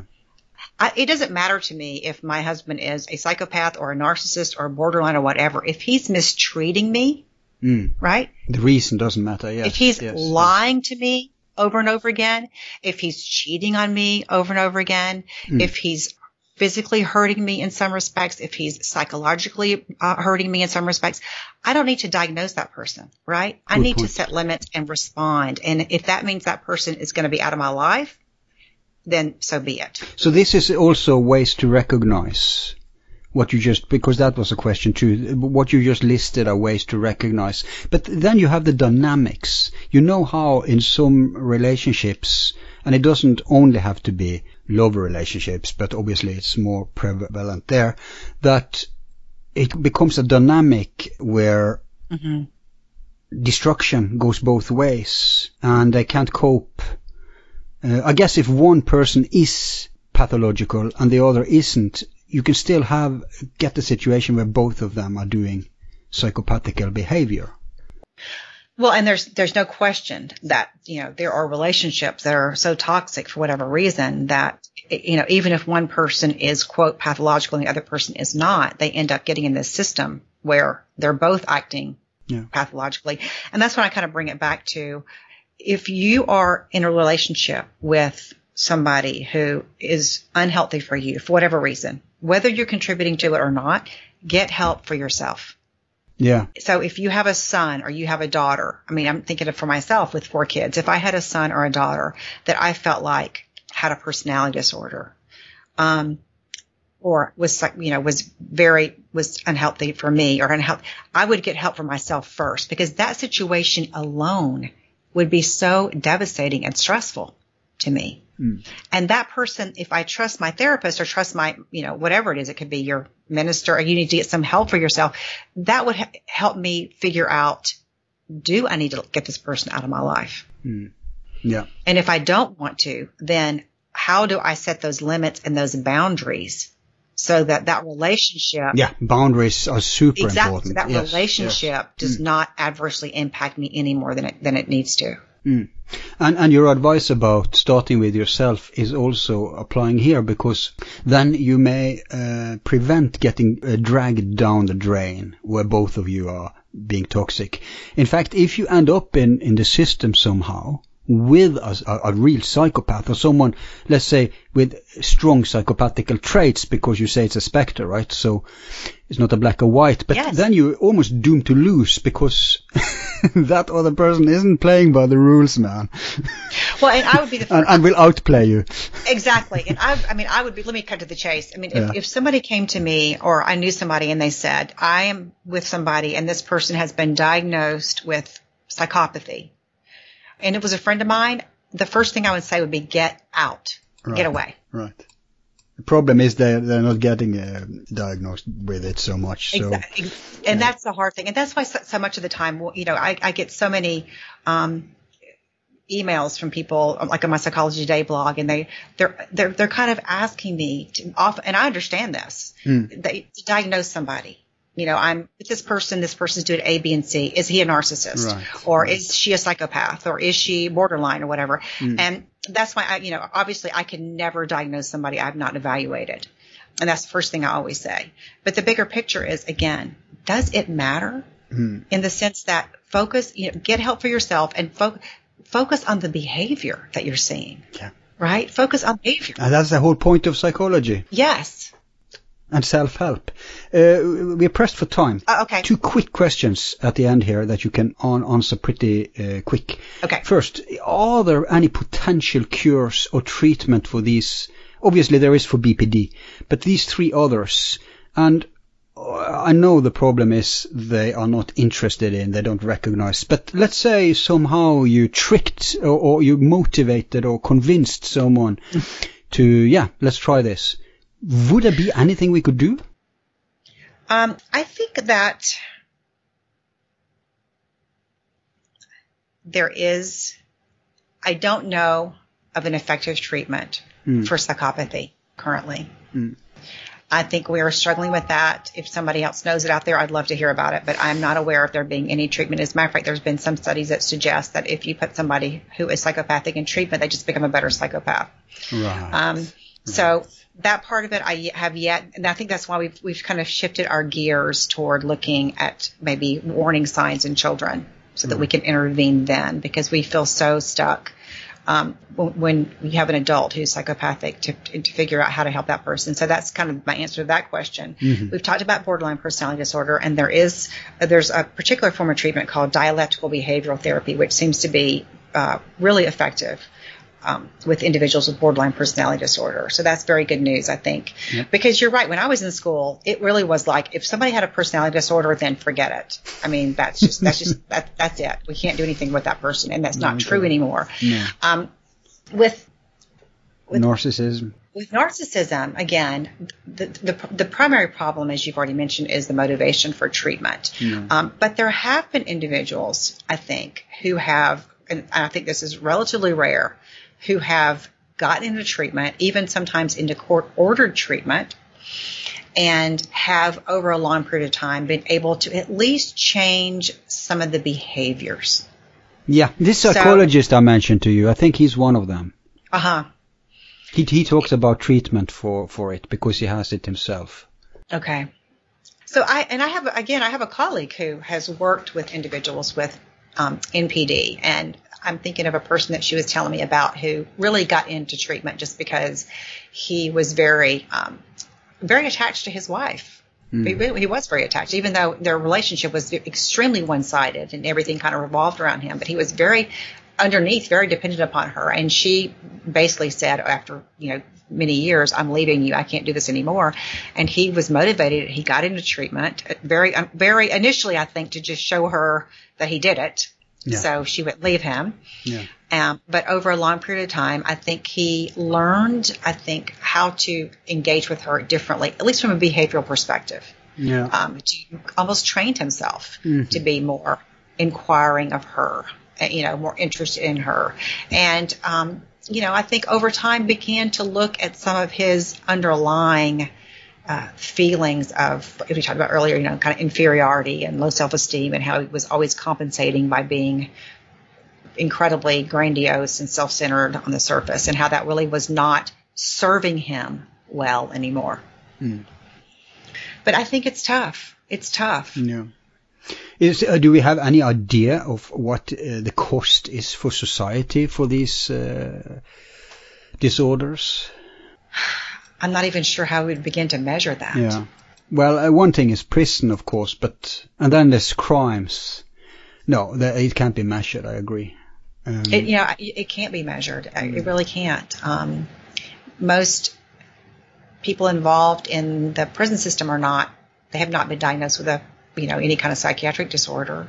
I don't think the cause of all crime is a psychiatric disorder. No, of course. So it just becomes difficult to think how you measure that. Yeah. No, I agree.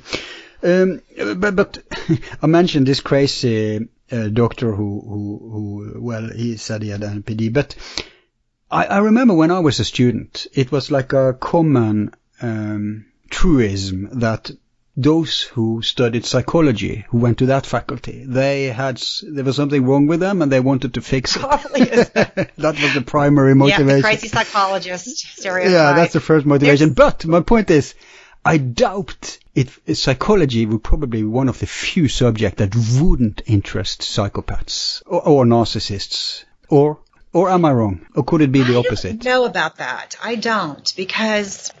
I'm certainly not aware of any statistics about psychopathy and mental health professionals as a profession, but... wouldn't they feel threatened by the whole thing, to map the psyche, if they know there's something wrong with them? On the other hand, they could be motivated by understanding how it works and abuse it, of course.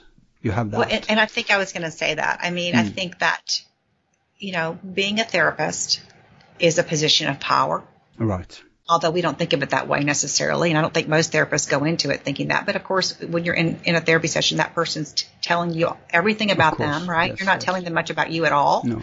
So that in and of itself, they're coming to you for help or for advice. Again, that in and of itself makes it somewhat of an unequal relationship. So I could see how that might be appealing to... Especially forensics, where you're working, because you have maybe more than the judge. You have an influence, in court cases and stuff, over people's fates. I think if I was, if we're doing one of our little hypothetical things again, but I was sitting here thinking, if I was a psychopath Mm-hmm. I wouldn't want to be in forensics. I'd want to be a clinician because and there have been a couple of criminal cases where I'm thinking of one in New Zealand where this psychiatrist who ended up murdering his wife, poisoning her, and almost getting away with it, was clearly a psychopath. Right. And after he, eventually, he had fooled everybody, his colleagues. And he was a psychiatrist, right? He was a psychiatrist. Oh, yeah. I know that's a good job for them. So I could see that. I don't think necessarily that would be at the bottom of the list of professions. I mean, I could see. No, but I think psychiatry would be much more popular for them than psychology. Because in psychiatry, you can just use the drugs to dope them down. In psychology, you have to, you have to learn all these theories and then you have to apply them. It's hard work, man. You have to be motivated by something else than by selfishness. I'm just thinking. But it's an interesting thought experiment. We won't solve it here today, but something to think about at least. For sure. Mm-hmm. Now, before you leave here, just give us your, for example, you've done books. Tell us about them. Well, I've done a couple of books. It's been a while since I've done one. I have one coming out relatively soon, which is kind of a true crime question and answer book, which is it was kind of fun. It's called Serial Killers, 101 Questions True Crime Fans Ask. Wow. Because I do so much research in that area. Serial killers. So we're talking Bundy and stuff like that? Mm-hmm. That's why Alex has been going on about Bundy lately. Okay. So that's psychopathy, isn't it? I definitely think that he would meet that criteria. And I think probably most serial killers would. But I'll tell you this show now. They won't be out to the public probably 8-9 months from now. So your book will be out by then. Thank you. Yeah, I'm glad you said that because my book will be out. If I ever finish editing it, then it will be. So that's a goal of mine. So I will make sure I have it out by then for sure. Both of you are in frantic editing mode right now, right? We are, I know. Okay. So that's my latest project. And then, as you know, Al, I do my Psychology Today blog called The Human Equation, which I love because I get so much great feedback from people who read the column. And then 1 million articles, folks. Check them out. Oh, thank you. Thank you. I probably spend too much time writing, but I love it. So I justify it. We have a very high amount of readers in our audience. So that's not a problem here. Great. Yeah, so they can go to Psychology Today and they can search for your subcategory, right? Yep. To find your stuff. Yeah. Mm-hmm. And then just to have a couple of other things. And of course, I spend a lot of time in prisons, as I mentioned. So I work with a lot of attorneys as well as a lot of judges and do parole evaluations and those kind of things. That's kind of more my day job. And then I have a podcast called The Forensic Psychologist. And then I have a YouTube channel called Unmasking a Murderer. So those are different. They are different. Those are not the same. Nope. Right. Okay. Yeah, but don't you put your podcast out on YouTube too? You know, I probably should. I am like the worst podcaster. I was telling you before. Yeah. I just do when I can when I get to it. And my audiences are a little bit different. My forensic psychologist audience tends to be more people who are interested in like psychology, more like the ideas of psychology and crime, whereas my Unmasking a Murderer, we talk about that, but we talk about a case and then analyze it. Is that for YouTube, Unmasking the Murderer? That's for YouTube. Yeah, that's clever because 75% of YouTubers are male. I didn't realize that. That's what they say. Wow. So I guess they will be more interested in the murder case. By the way, what's the opposite of in the court? You have a defend lawyer. What's the opposite of the prosecutor? Yeah, I bet there's a lot of psychopaths among the prosecutors. Interesting. That's my stereotypical speculation. Now, see, I would think, and again, I would think that you would have more psychopaths who are defense attorneys. Really? To help people? Mm-hmm. To defend them? Because, there's the whole beat the system part, right, of being a defense attorney in the United States. And you never ask your client if they're guilty or innocent, and your job is just to kind of get them off. And so I would think there would be more of a challenge with that. But, To get other psychopaths off. Or exactly. Yeah. That's what I would think. But again, this is, who knows? Yeah, it may be some kind of self-interest.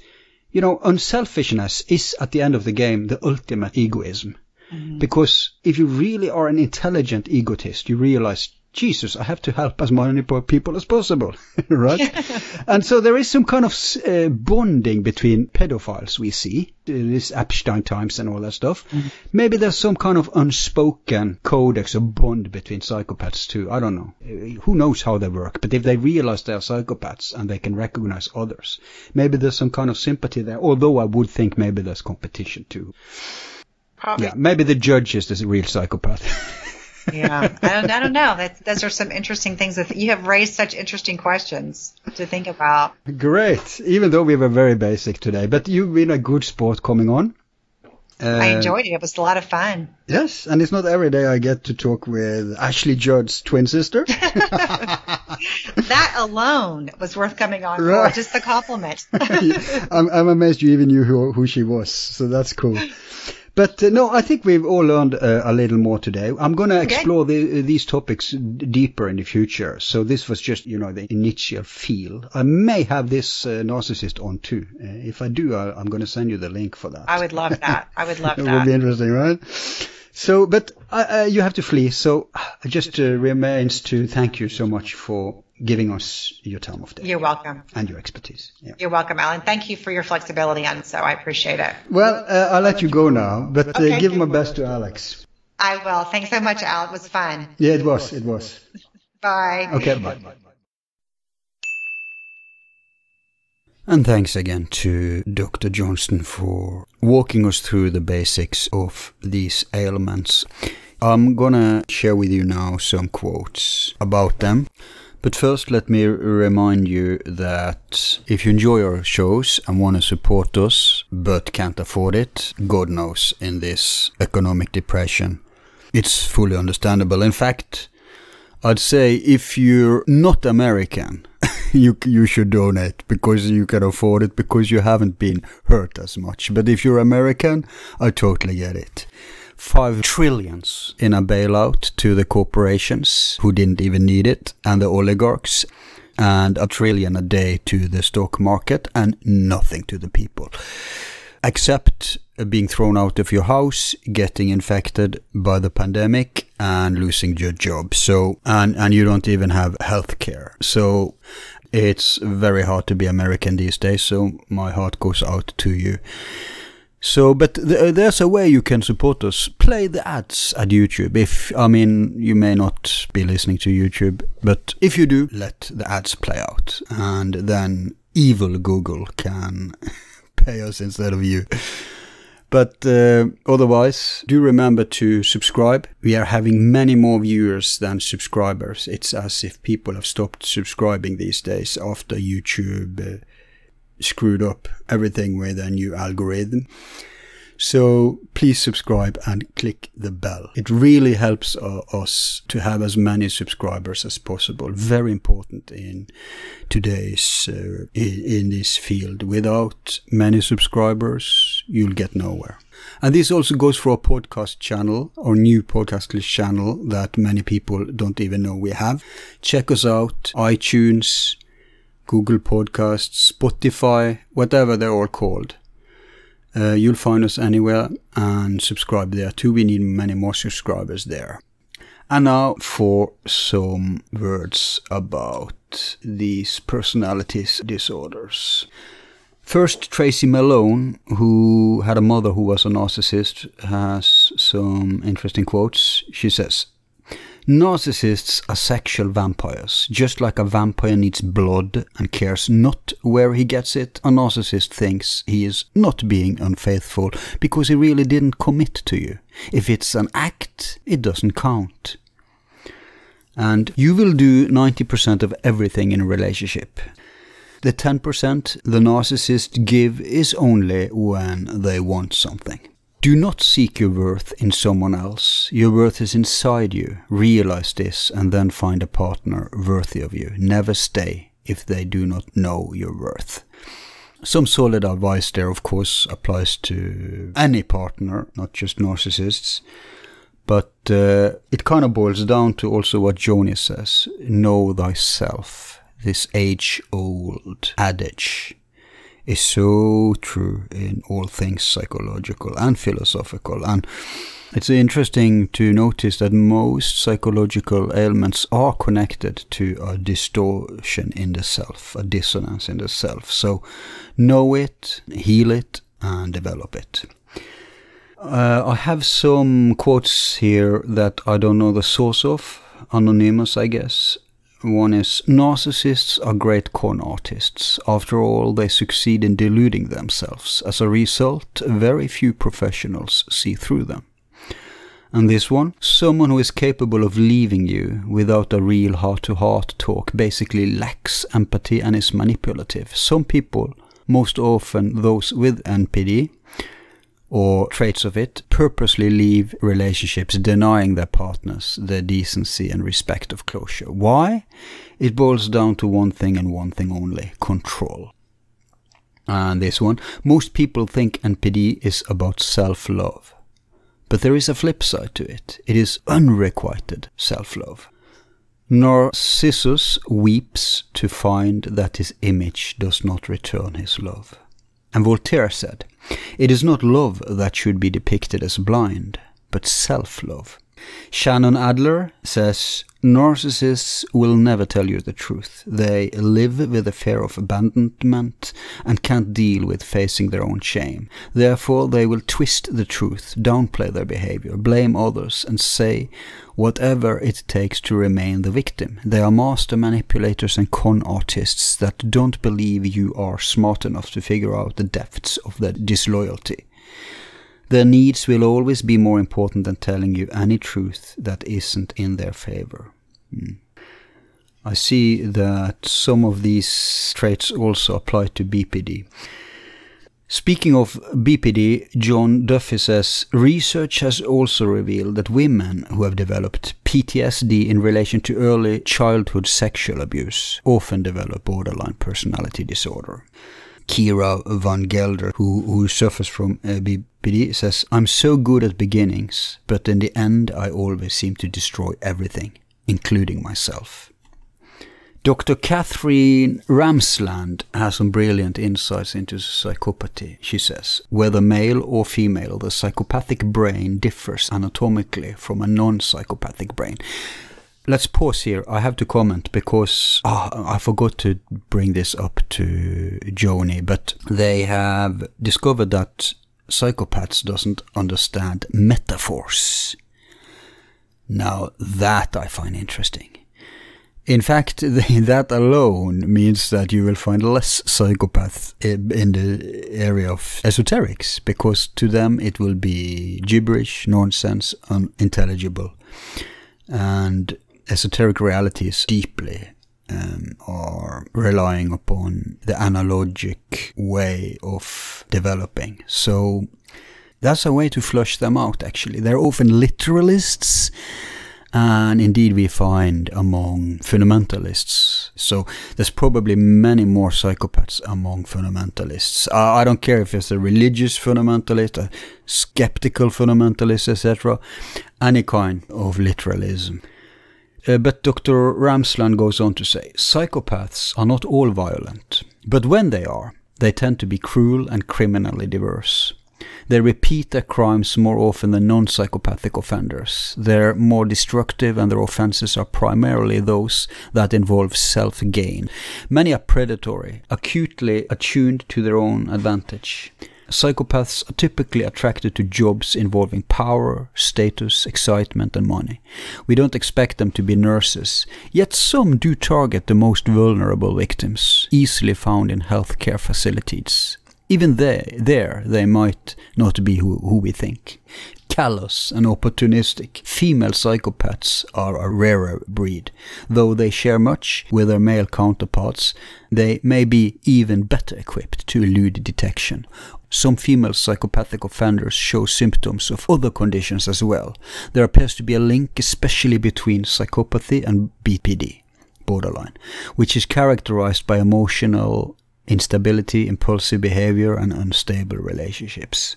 P.R. Spears says, the signs of sociopathy are usually there before we are abused. Most of us just don't know enough to recognize them.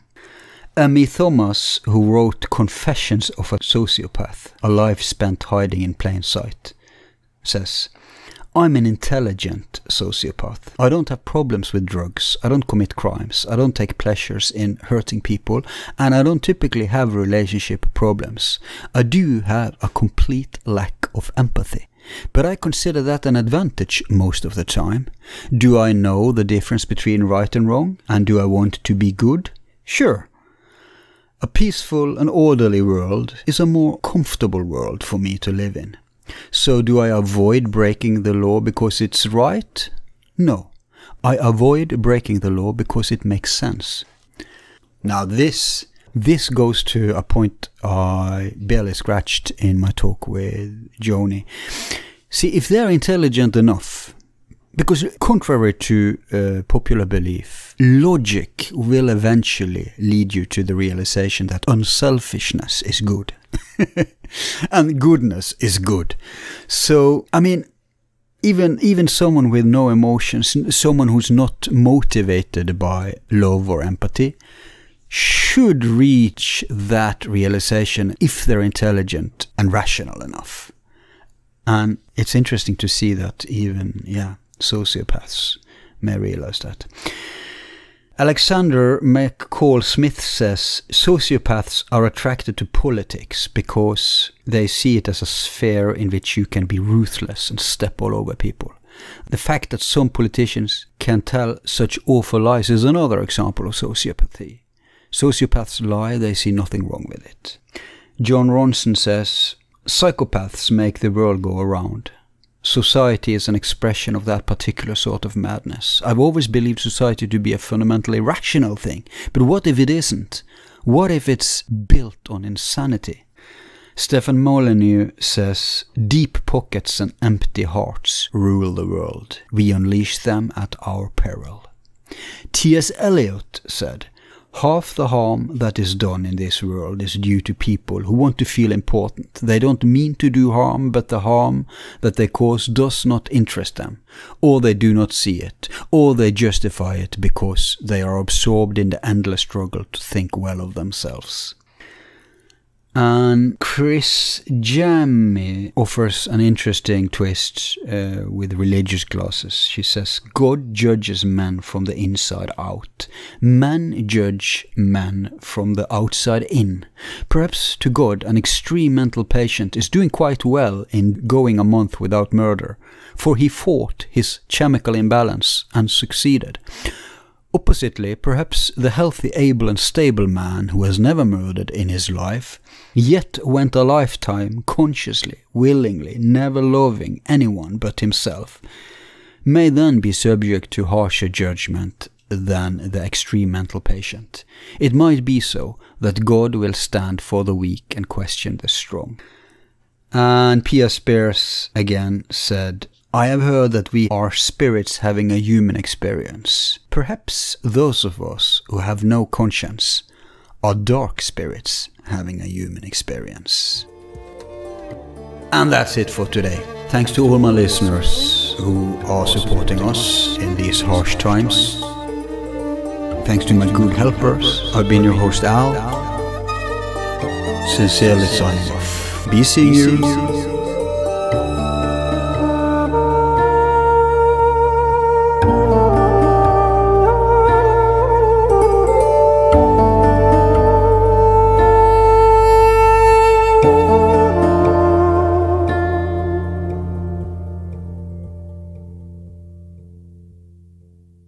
Who is number one?